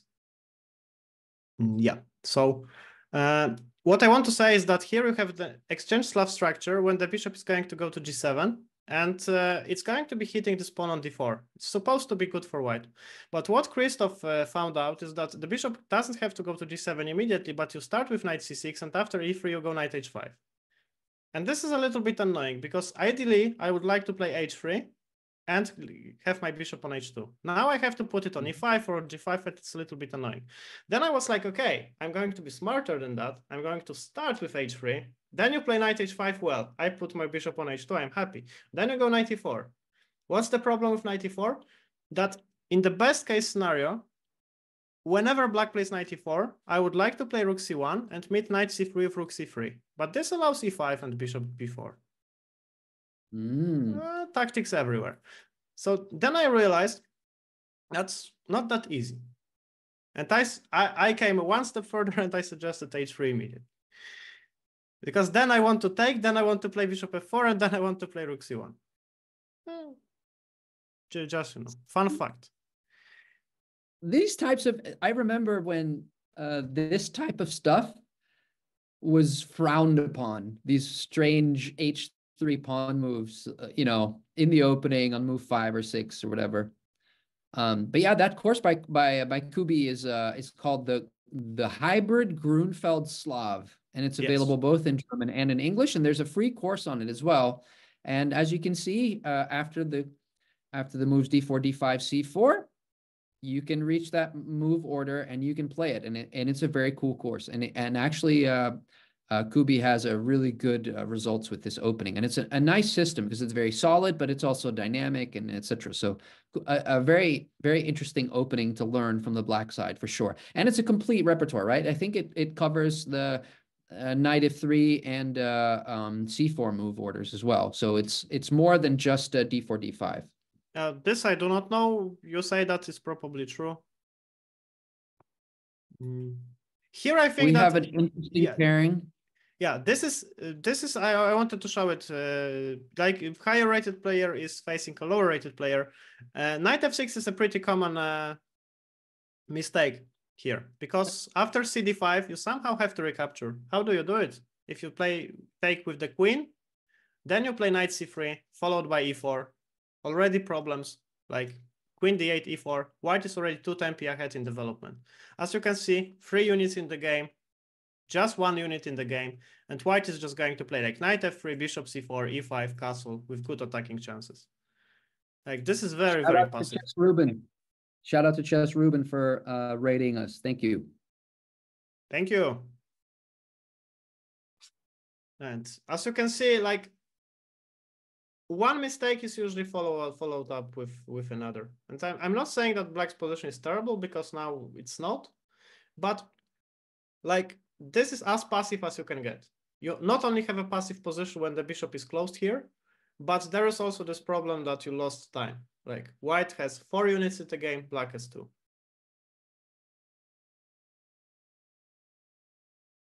Okay, queen h6. So he wants to deliver mate on h2. Materially speaking, black is doing fine here. It's equal material.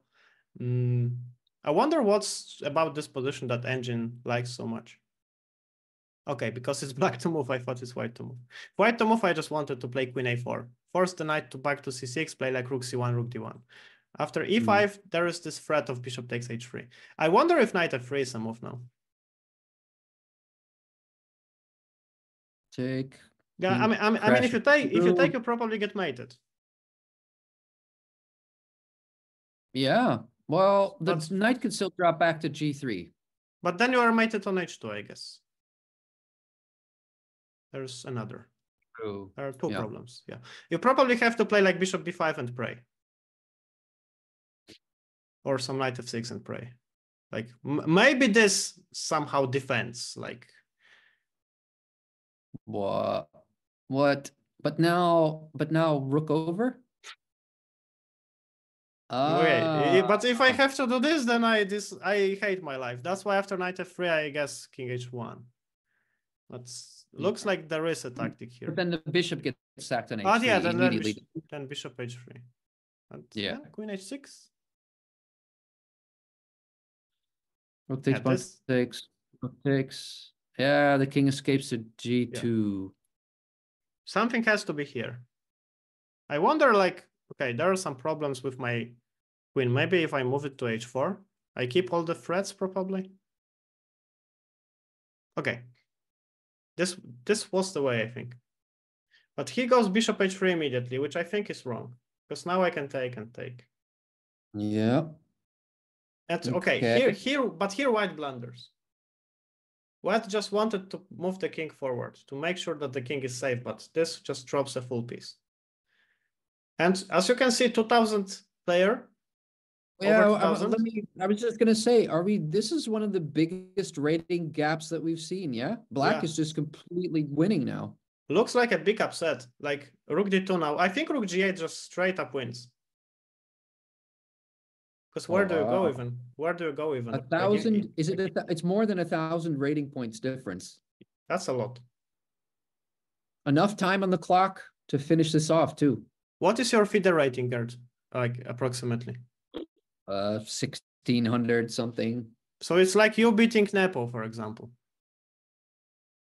No, it would be like me beating Erwin Lamy.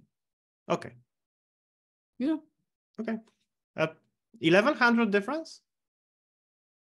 No, he's 2,600 something, and I'm 1,600, no. right? Okay. Okay, yeah, I can see your point. 1,100, so maybe we pick it 2,700. So, okay, so black won. Black won the game here. There we go. Big upset. Knight f3, game over. 2 mate threatened. Rook g1 and knight h2. Beautiful. Beautiful, yeah.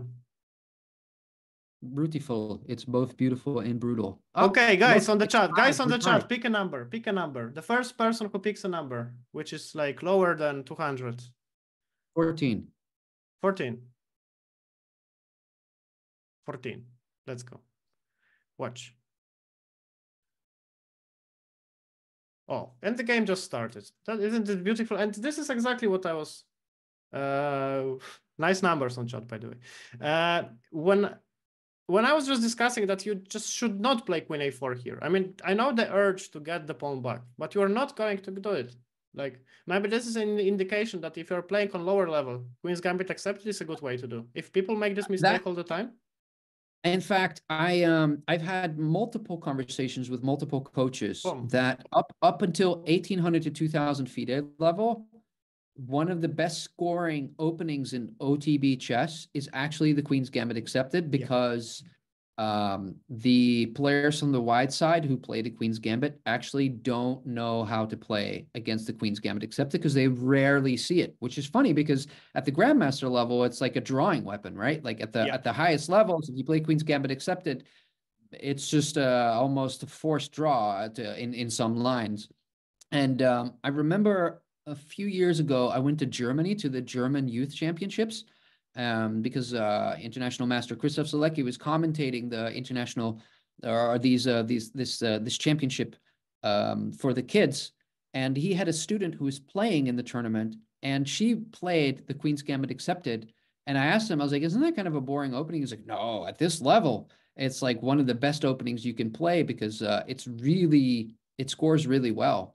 And we have a couple of really interesting courses on this actually in Chessable as well. We have one by Sopiko with a really interesting early exchange sacrifice out of the opening, where black sacrifices a rook for piece activity, and not a full rook. You get some compensation, but it leads to some really wild positions with black's king in the center and white's king in the center, and lots of attacking stuff. So, and actually, in fact, that was one of the free courses that we recommended in the article, which maybe we can share again in the chat, or scroll up in chat to the MooBot where you can find the recommendation. But are you showing the variation, Kamil? Yeah, I'm just wondering if I remember it, because at the moment my brain froze. I think it goes like this. Yep, that's it. Yeah, the main line here. I'm pretty sure the main line goes f3, while in my old d4 course, I was recommending knight e2. Like black plays e6 here, I think, and it's knight e2. This is pretty good. Like, yeah, this is wild stuff, and it leads to some really crazy chess. It's, and this is actually this particular line was prepped by Sopiko, I think. Yeah, this was like 2020. Yeah. And I think she worked very closely with Anish, who's her husband, on this particular line, because she was in the candidates or something, or some other important tournament. I don't remember exactly, but yeah. Yeah, I wanted to very quickly show you like 3 possible traps here in the Queen's Gambit accepted. Like, you take on c4, right? Like, the first thing that you have seen is that after Queen a4, Knight c6, you actually don't win a pawn, because there is this idea that if this is taken, there's Queen d4. That's the first trap. The second one is that if they play e3, which is natural, trying to get the pawn back, you immediately go e5. So you just want to, like, if they take, you take, and there is an isolated pawn on d4. Not everybody wants to play this with white. Then you just play like knight f6, bishop b4, castle kingside. Natural stuff. The third trap is that after e4, e5, many people make this mistake. Well, my pawn is hanging here. I can't take because they exchange queens, so I'm going to play d5, which is a terrible move. Because now we can play knight f6, attack this guy here on e4, and after knight c3, you just go b5. This is what I like going from my memory. And as you can see statistics here, black goes huge from this position. Kamil, can you show why a white can't take on b5? Yes, with the knight? Of course. If this is taken, then I take this guy. And well, you can continue, but then I assume that bishop b4 is a problem. Okay, and then what happens? Material is equal, you have to move the king. Like, why can we not? Oh yeah, I see. Yeah, because then I can castle, you can't castle. Well, and here it's good to illustrate that the knight on b5 can't drop back because, right? Yeah, but when with the king on e1, right? The rook gets yes, of course. We need to go back. There we go. Yeah. So here the knight takes pawn takes, and now we win an exchange. Yeah. Great position for black. Yeah. Here you can simply castle. If they take this, so there you say thanks. You say thanks. Oof. So yeah, that's good. It's good for people to know that the Queen's Gambit accepted, especially below 2000 FIDE level, is a great opening to play, and you can get a lot of wins with it. And it doesn't get played enough. So for sure, it's one worth investigating if you are interested in learning a new opening from the black side and you want to get some interesting games going. So yeah, Renato is playing the Kole system here, Kole Zuckertort system, which is pretty rare, I think, but it's not. It's like white goes pretty slow, but then when things can heat up, they can heat up very, very quickly. I love the Kole Zuckertort with white. I've played that, and in fact, as you know, I'm a big proponent of playing the move 1b3 in the first move. And sometimes I end up in a Kole Zuckertort type setup with all those, with the bishop on b2 and the bishop on d3 and this kind of an attack. And I like these positions. They're fun to play. Very sharp often. Yeah. And I agree. You know who's an absolute expert in the Kole Zuckertort? Probably maybe the expert in that opening? Yakov Norovitz? I would say Yusupov. Okay. Yusupov played this opening a ton, and in fact, we're going to have him over in Barcelona in the studio to film some additional new Chessable content, and I'm going to ask him about that because I'm going to ask him why he chose to play that opening so much in his career. He won a lot of nice games with it. Yeah. Now when you said it, I immediately remember that, yeah. Like 20, 30 years ago. He was one of the guys who introduced it to the top level. Yeah, exactly. And I think nowadays, is it Gatakomsky who employs it? I think he plays more of the London system nowadays.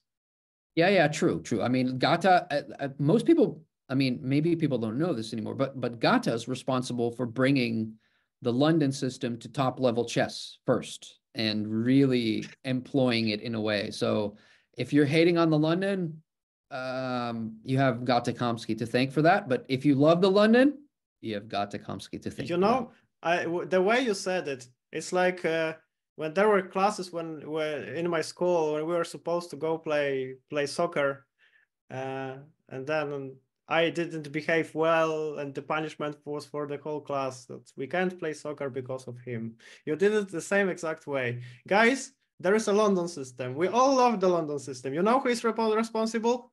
This guy.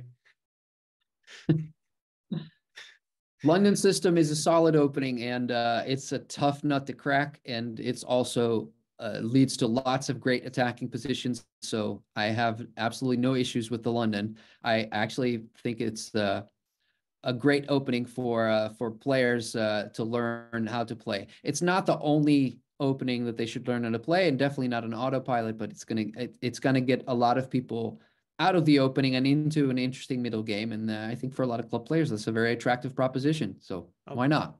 You know? Of course. Like nowadays, you can play anything you want. Whatever suits you, you can play. And don't try to allow anybody tell you that whatever you play is bad. If it's good for you, it's good. And nobody should change it. This game is this game is not moving. Can we go? This is the Ragozin. I wanted to show you that I spent a lot of time with engines while doing courses and doing some research, and Ragozin is probably the objectively theoretically best opening after d4 for black. Your wife is an engine, right? What? Your wife is an engine. Yes.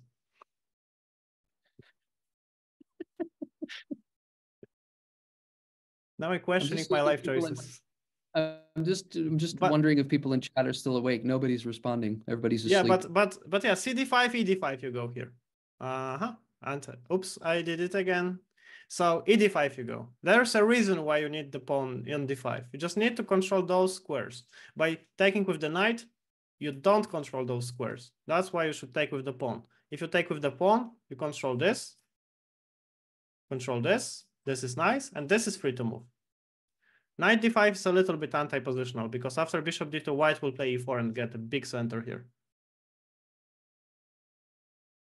Good. Chat's still alive. I need a rowdier chat. I keep looking for more fun comments, but you guys are just come on, let's fire up the chat a little bit. Let's get a little bit going. This I absolutely love for white. It's just you have a position where your opponent has no pieces on the king side. You have all the right to just launch Harry forward. And yeah, black's position is already close to being lost. And yeah, surprisingly, it ended quickly. Over. Oh, okay, he doesn't even take the exchange. Because he thinks like, yeah, the bishop is stronger. Like, compare the quality of those pieces. Which one is better? Like, this is nothing here. So. Okay, good to see the chat's awake. What else we have going on here? Pawn takes, and then it's checkmate. Game's over. Is this still going on? No. No, I was calculating something. Okay, yeah. Never mind me. Can we take a look at the standings real quick? Of course. Did anything change? Renato is first. Mr. SMJK Russia is second with 14 out of 14. Like 14 out of 14 is not enough to be first. But, you know, that's normal. In the arena tournaments are specific. It's necessary to play well, but it's necessary to play well quickly. It's even more important. Wild to me that how like many games are being played, to be honest. Okay, the last number that I got was 64, but unfortunately I can't get there. 64. Polish guy, yes. What a coincidence. You open up the fridge, there are Polish guys there. We are everywhere. And nothing can be done about this. Okay, I have this ticked on, so hopefully now I can make moves. Another Queen's Gambit accepted. A Knight C3 is considered not to be the most accurate move. We need to do better about promoting your Queen's Gambit course, Kamil, because I think we've hyped up the Queen's Gambit accepted enough. But let's get some hype going for the white side. Okay, here. So first things first, if you want hype, let's do it like this. That's a good start. Let's flip the board. Now we look from the white side. Let's look from the white side. Now, black threatens this and this. Like, he wants to take, eliminate the defender of d4, and after that, the pawn on d4 is dead. White plays the move that looks correct, which is e3. I would be tempted, very, very tempted in this position to play d5 immediately. Wait, I clicked an explorer. Okay. There you go. Now you're in. There you go. Now I'm in. The thing is that after you play d5, you want to play e4, and you don't waste time for something like e3. Like, this is a move that can be played, but you just want the center. Give it to me. And look at the score in this. 110 games played, 93% win rate. Yeah, for a reason. For a reason. You just take space and you just go for it. e3 is a little bit more passive. It gives black a chance to react, and he does it well. This cannot be taken. If you take with the knight, you lose the queen. If you take with the pawn, you allow the exchange of queens, and then the pawn is lost anyway. Yeah. So he plays d5. I think it's the correct move, but well, it's probably better to play this a move ago than now. So bishop f3, queen f3, knight b4, threatening knight c2. You know what? I would probably ignore this. I would say this is good for white. Because then you play like king e2 and bishop b5. Right. This looks devastating. I was tempted to do the same. So this looks really good. This looks tremendous for white. It's like you have to play king e7. Yeah, now we can even play b3 and the bishop goes to a3 with some stuff. How about this? I wonder. Like, you know, open up the lines for all of your pieces. You clear the square for the knight. You clear the diagonal for the queen. You open up the d-file for the rook. Like, if you take with the pawn, well. I assume this should be good. Engine is laughing at me that it's not the move, but maybe this first. Yeah. If you take with the queen, however, I just go rook d1. What are you going to do here? Like, if you move the queen, I have some rook d7 ideas. This knight is not escaping, really.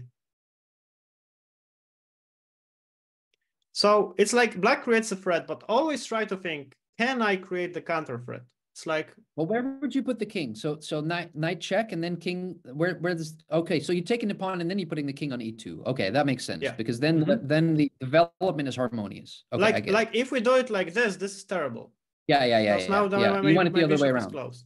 It's key. The key is to have first open up the bishop, and second I have this check. Without this check, I cannot spoil black's coordination. Very nice.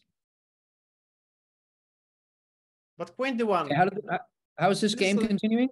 This is like a natural move to do. Now the queens are traded, or they are not. They should be traded, I think. Some equality, I think. E4. But now black seems pretty nice. Yeah, black's position. It's not preferable, but black solved the problems. There could have been much bigger problems. And this I dislike.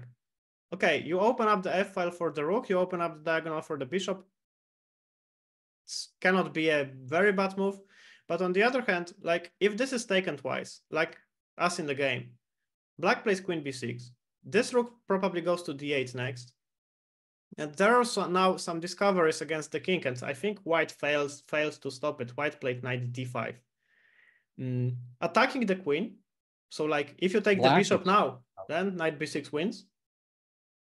But exactly this is what happened. After knight d5, black can simply take this. And after this is taken, if you take with the bishop or with the pawn, doesn't matter. Yeah, now there are discoveries. Like the worst case scenario, I just take your rook because this is a double check. Unfortunately, there's no way to block the double check. You just have to run with the king. Something I learned a lot of years ago. So what do we have here? What is another number? There was 64, there's 17. We go with 17 now. By the way, this is definitely not a bow test Gambit tournament. We wouldn't do that to you guys. We'd feel really bad about that. 1 second. If I click on this, does it mean, okay, I'm watching. The question is if I'm following this player now. Is his game going to pop up automatically? Let's see. Alban counter Gambit. This is what I was discussing here. And in this position, instead of d4, which is almost exclusively played, you just go knight e7. That's a fun fact. Like, looks like a very stupid thing to do. But the thing is that if this is taken, I'm going to claim that this exchange of queens actually leaves black with better development. Because I have the knight already here.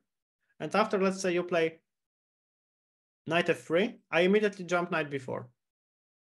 And you know, this is some threat to deal with.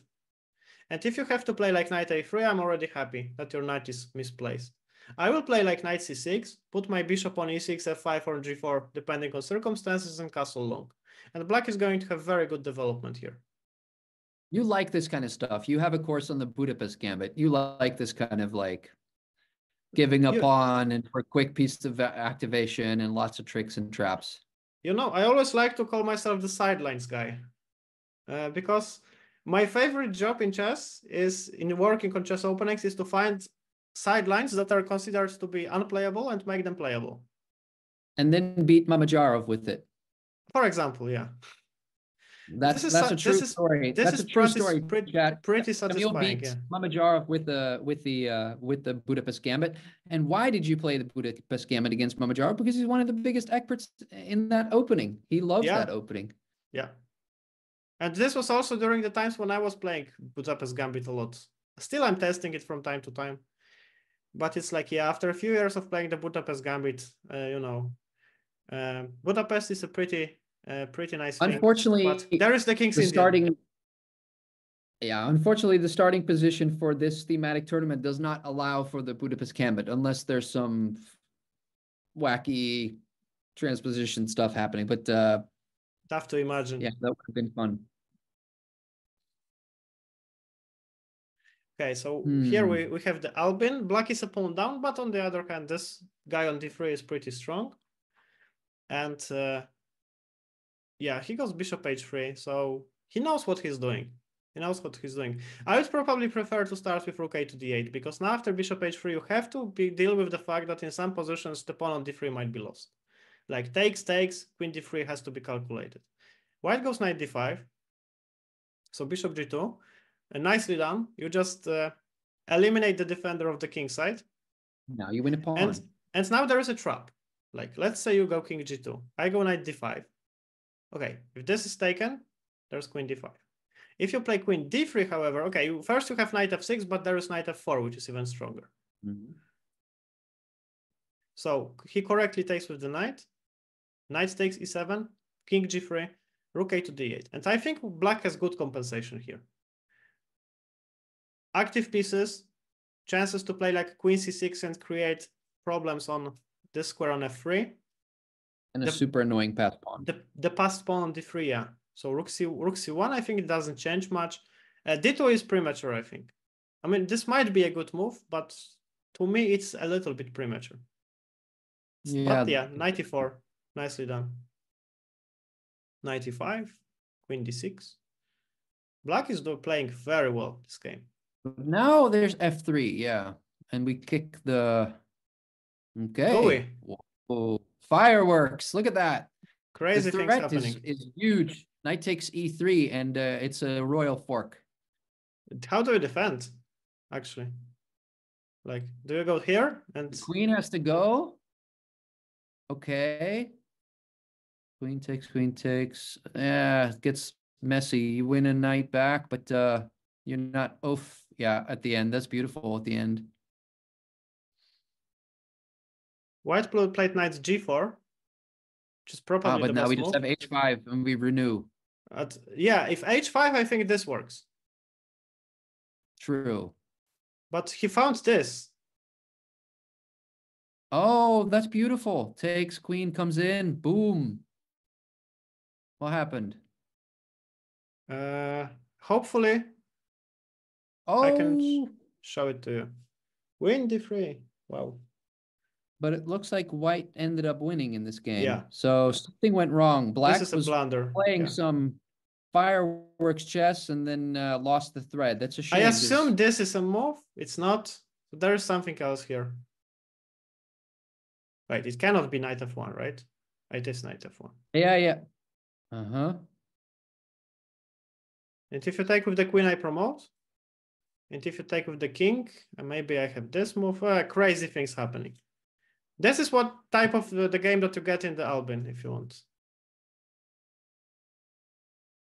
But actually, how the game ended, he played queen d3, h5, but now 2 pieces down. Yeah. Now should be easy. But yeah, up to certain point, he played way stronger than 1300. So it definitely shows that he knows the opening, he knows the plans.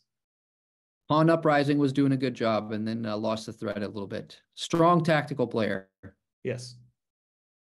What's the standing at the moment? Where are we? We've got 25 minutes left in this arena. So it's starting to matter now. And it looks like, am I terrible or am I... Oh, I get it now. Am I terrible? Yes. No, clearly you're not terrible because you're in the #1 position. And his name is Terry.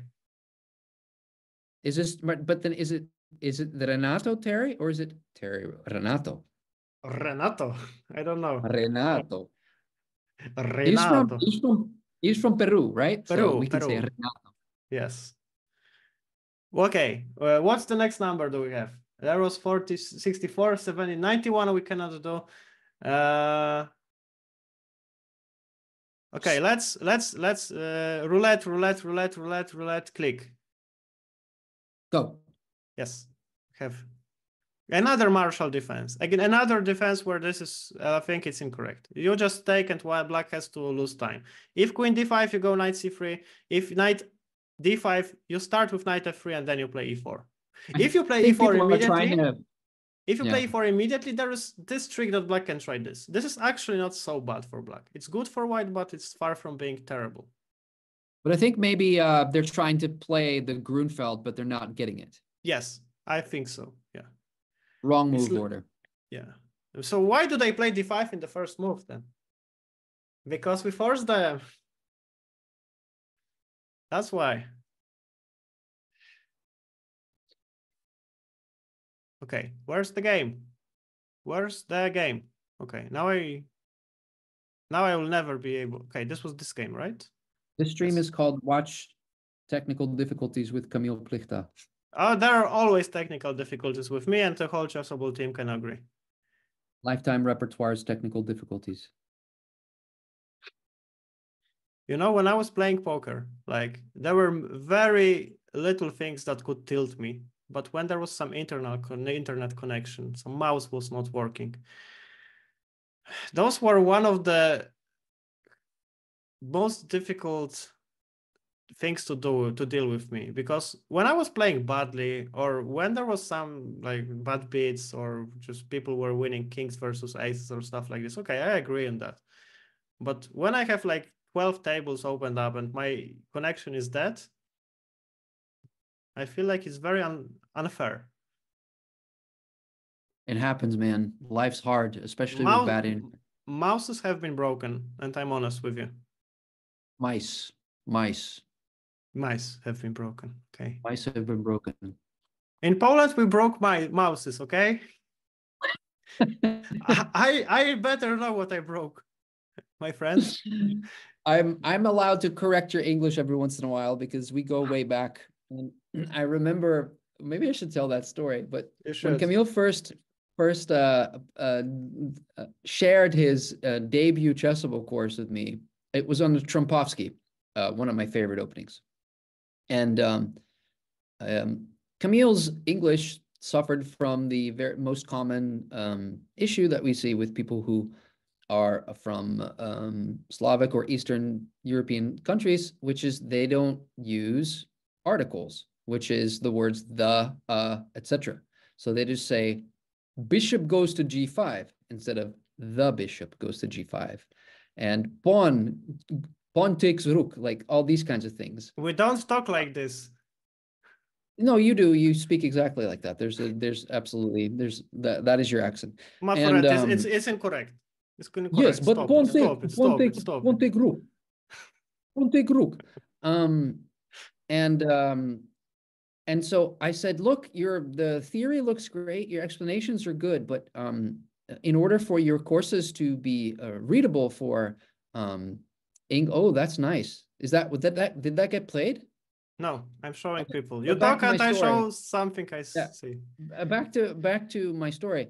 But then and so I calmly and in a friendly way explained to Kamil that he needs to start using articles so that his students can start reading his English.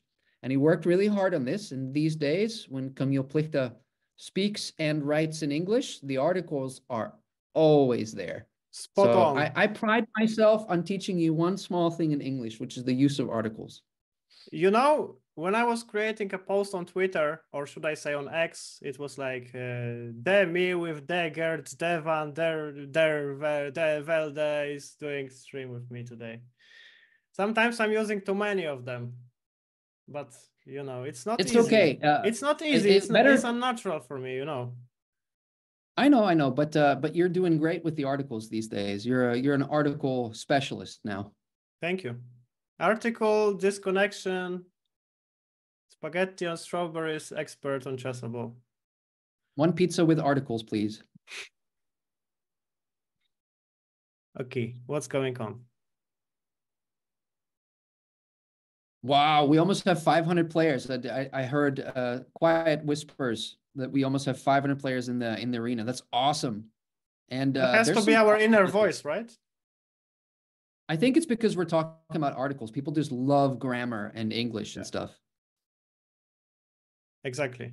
Who's going to be a player 500, number 500? What happens if we have 500 players?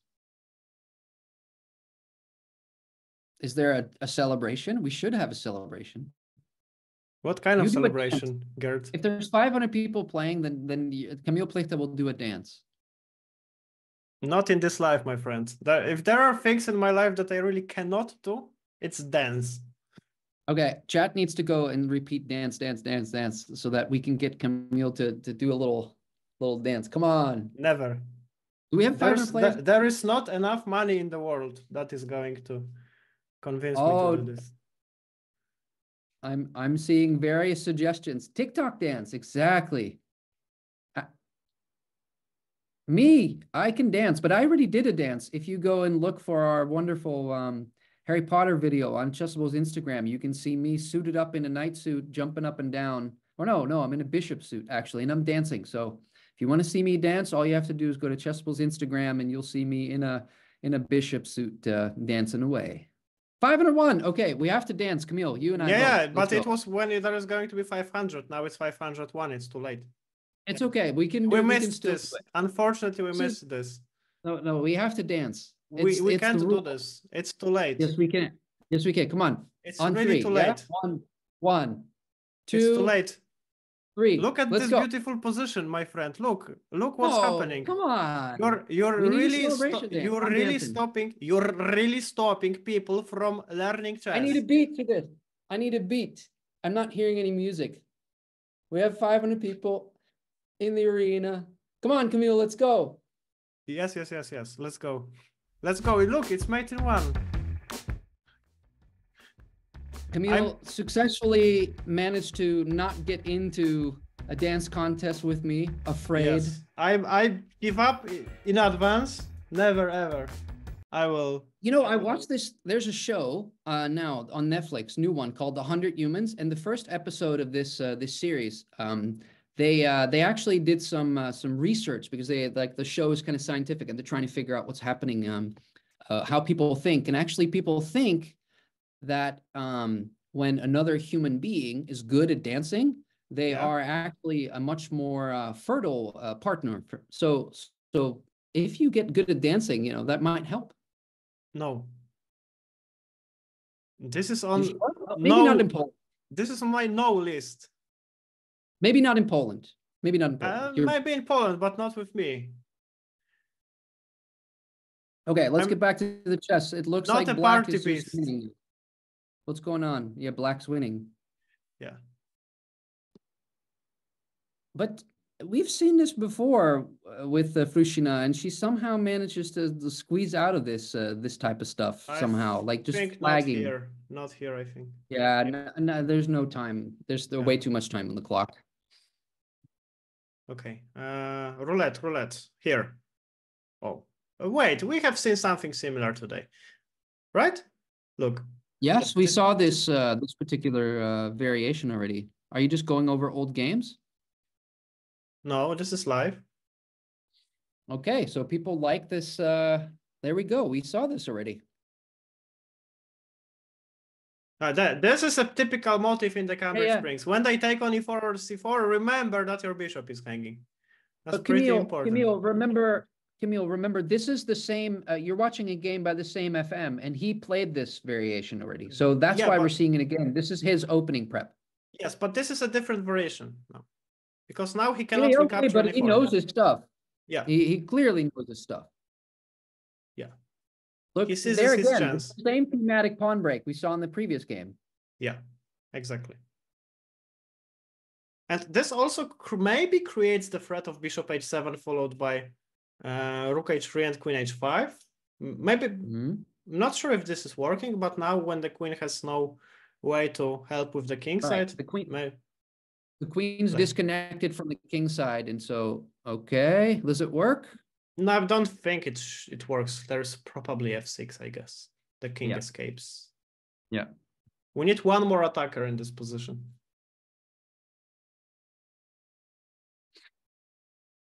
But this has been played. This has been played. No, but it doesn't work. Yeah. I wonder what did he mess up here? Because this has to be correct. e3, this looks good. This looks good. You should probably start with something else. Like maybe play queen c1, try to get rook a3. But what's happening? What's happening in the game right now? Yeah. Yeah, this was sacrificed. And rook h3. And the black should find f6 now. Like, it's not a very tough move to find because it's like, you have to defend the king side somehow.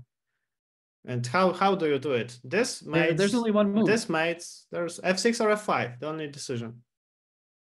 Yeah, f6 feels usually you just go f6. f5 is a little bit like, if you have those two to choose from, you probably just go f6. Yeah.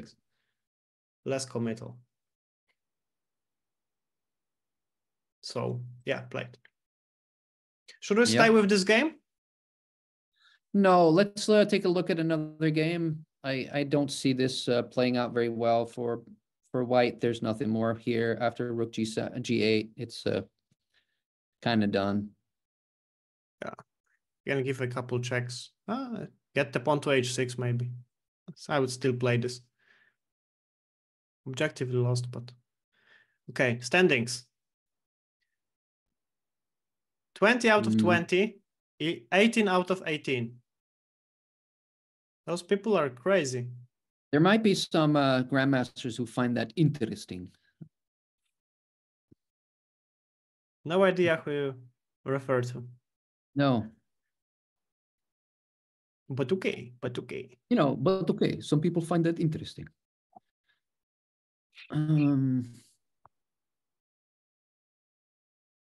It's actually quite funny because it's like me on the diet. Like today is the last chocolate that I will ever eat. And the next week I eat another one. And then I'm like, today is the last chocolate I will ever eat. Then I complain, how bad is it? How bad? And then the next week I still eat another one. And then You know, I just finished listening to a 3-hour podcast by Huberman on sugar, where he has this Dr. Lustig on the podcast as a guest, an expert on sugar. I had already made a resolution not to eat any more sugar this year and remove all of the desserts and all these other things from my diet.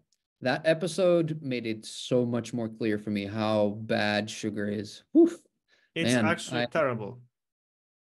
It was shocking. And I'm a huge sucker for cookies and all sorts of sweets. And I've managed now to stay away from any of that stuff since January 1st. Pretty happy with that. And I've noticed a difference too. Ooh. What's going on? I actually quit we were talking about this. I quit all alcohol, sugar, like in October already, feeling better. I'm not sure if it's international, but in Poland we say white death on sugar. And this is basically it is the white death. Okay, yeah, it's 10 more minutes. 10 more minutes. So I think the fight for the first place is over, but those 3 guys are going to be fighting for. Well, if Am I Terrible loses one game and then loses a little bit of momentum, and Schnitzel, sorry, what was his name? Schnites gets back in the game, then it's going to be Schnites, yes. Did you say Schnitzel? I'm sorry, I miss it was like automatic. I see Schnitt and I'm like Schnitzel, Schnitt. Wasn't trying to make fun. Yeah. Because really no longer than a week ago we were discussing whether schabowe and Schnitzel are the same thing. They are the exact same thing. You know, your pass to speak about Polish people and Polish things is now deleted from your account. You've revoked my pass? Terminated. Yes, it's terminated. It's terminated at the moment. It's like pierogi. It's basically, you know. Go on. I'll leave it there. Go on. No. Now I'm curious. Oh, no. I wanted to say it's like Yosas, but, you know, you'd get mad at me. 1 week ago, it's like, yes, let's go some pierogi. Then we eat some pierogi, and after the meal, Geert is like, oh, so am I? Do I like Kamil? Do I like black? I like black, but yes. Why? Like 2 pawns up, better pieces, 3 versus 1 on the queen side. Yeah, this black is my kind of black. Mm-hmm. I'm pretty sure like this one loses for many reasons, and okay, this has to be one of them. Like, where do you even go? Let's say you go here. First, I want to mate you. I know you want to. And second, even if I don't mate you, then I play rook b2. I take 1 more, play c3, and basically game over. You always want to mate me. Yeah. I want to mate everybody. Game over. He won. Renato won another You're a lover, game. not a fighter. Yeah. Good stuff. How many minutes? Why not both? Why not both? Left. Oh, okay. But now Renato. So can we assume that he's going to win the tournament? Yes, I think so. Okay, so let's maybe Let me look at. find. Yeah, take a look at the standings. See if we see any people who we know. It looks like Chefro is 19. really wide. Yeah. It looks like a wide variety of folks in there. That's great that Sheffield is there. Not smart chess player from Poland. But why are you picking on your people, man? I'm just I am just reading. Let's take a look at names real quick. Do we see what's the most fun name? We should really award something to someone for having the coolest name. I had one of the coolest blitz names on Chess.com, and they closed my account in when I tilted. Do you want to know what it was? What it was? It was Conan the Blitz Destroyer. Come on, that's good. Conan the Blitz Destroyer. It's so good. Maybe we should make a poll on chat whether it was good or not. Yes, it was pretty good. I don't know how to do that. That jokes are always high in my heart. So Oh, come on, Krishna, be kind. You don't even know who Conan the Destroyer is. You were probably born in like 2010. This movie came out before you were born and before your dad was born. I'm looking at some nicknames, my friend. Gray Mom? What? Oh, Mon. Okay. I see some Dutch names in there. There's some, yeah, Nakamura Rizzo. Okay. Pillow Stealer. I like that one. Pillow Stealer 1948. Okay. Jedi Goat. And he has a goat in the avatar. Jedi Goat's pretty good, but it's not as good as Pillow Stealer. Pillow Stealer's much better. By the way, let's look at the names, but I'm still going to open up some games, so it's just showing. We can assume that there are some people who want to watch chess here. And yeah, I'm going to open this one because we were looking at this earlier. And now let me once again go to the standings. No, let's go to the top. Let's look at one of the top 10 games. Oh, top 10 games or people? Well, one of the top 10 games here happening here from one of the people in the top 10. Schnittes. Okay, winning with black. Yes. Okay. Next game. Next game. He has a request for the next game. Please. Cesars. This is more interesting, I think. Yes. Equal material. Oh no, it's not equal material. It's a piece up for black. Yeah, and there's quite a rating gap. This is the same player that won that game against the 2000 player, the Fest 1, 2, 3, 4, 5, 6, 7, 8, 9, 9. He gets paired with some tough opponents. Yeah. But that's also a good thing. It's like you are playing those arena tournaments, your rating is maybe not high, but you have a chance to play against the higher rated players. Then make surprises. Score some nice points, some nice wins, some scalps. Anita, you should look up what the word LUL means in Dutch. LUL? Yeah, but do not share that in chat, please. Just look it up for yourself. Me? Now? No, Anita. Anita's in chat and she's writing a megalo, but she should look up what the word LUL means. Okay. But you know that now I'm also curious. Yeah, no, nobody should look that up right now. But it's very distracting. As a Dutch person, we're reading that word. It's takes you places. I basically Googled it. Yeah.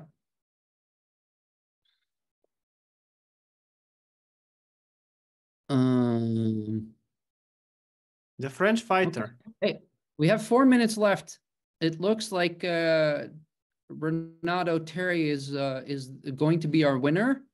GM Cabiano Faruana. Okay. Yeah.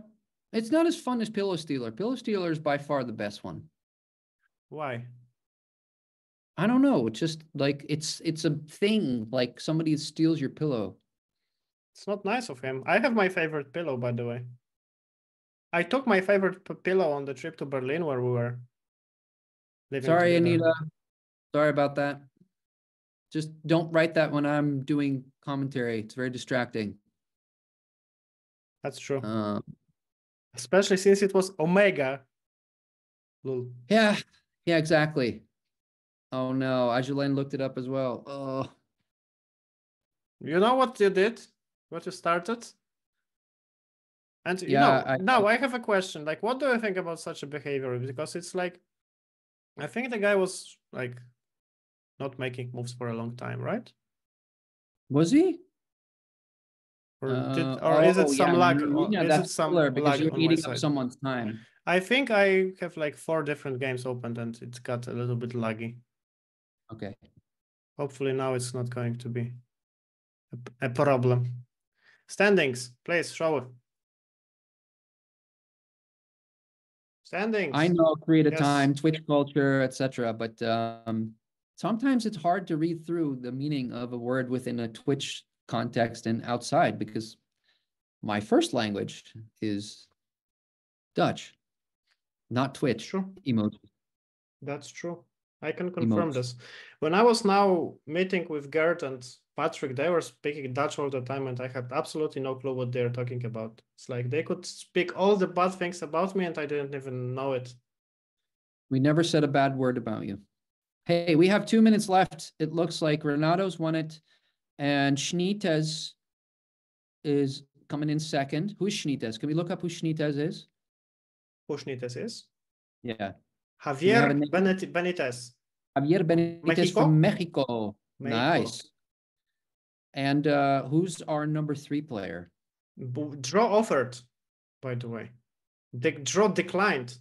Number 3 player is Cesar, 22 from, is it Peru? Peru. So it's like from Peru.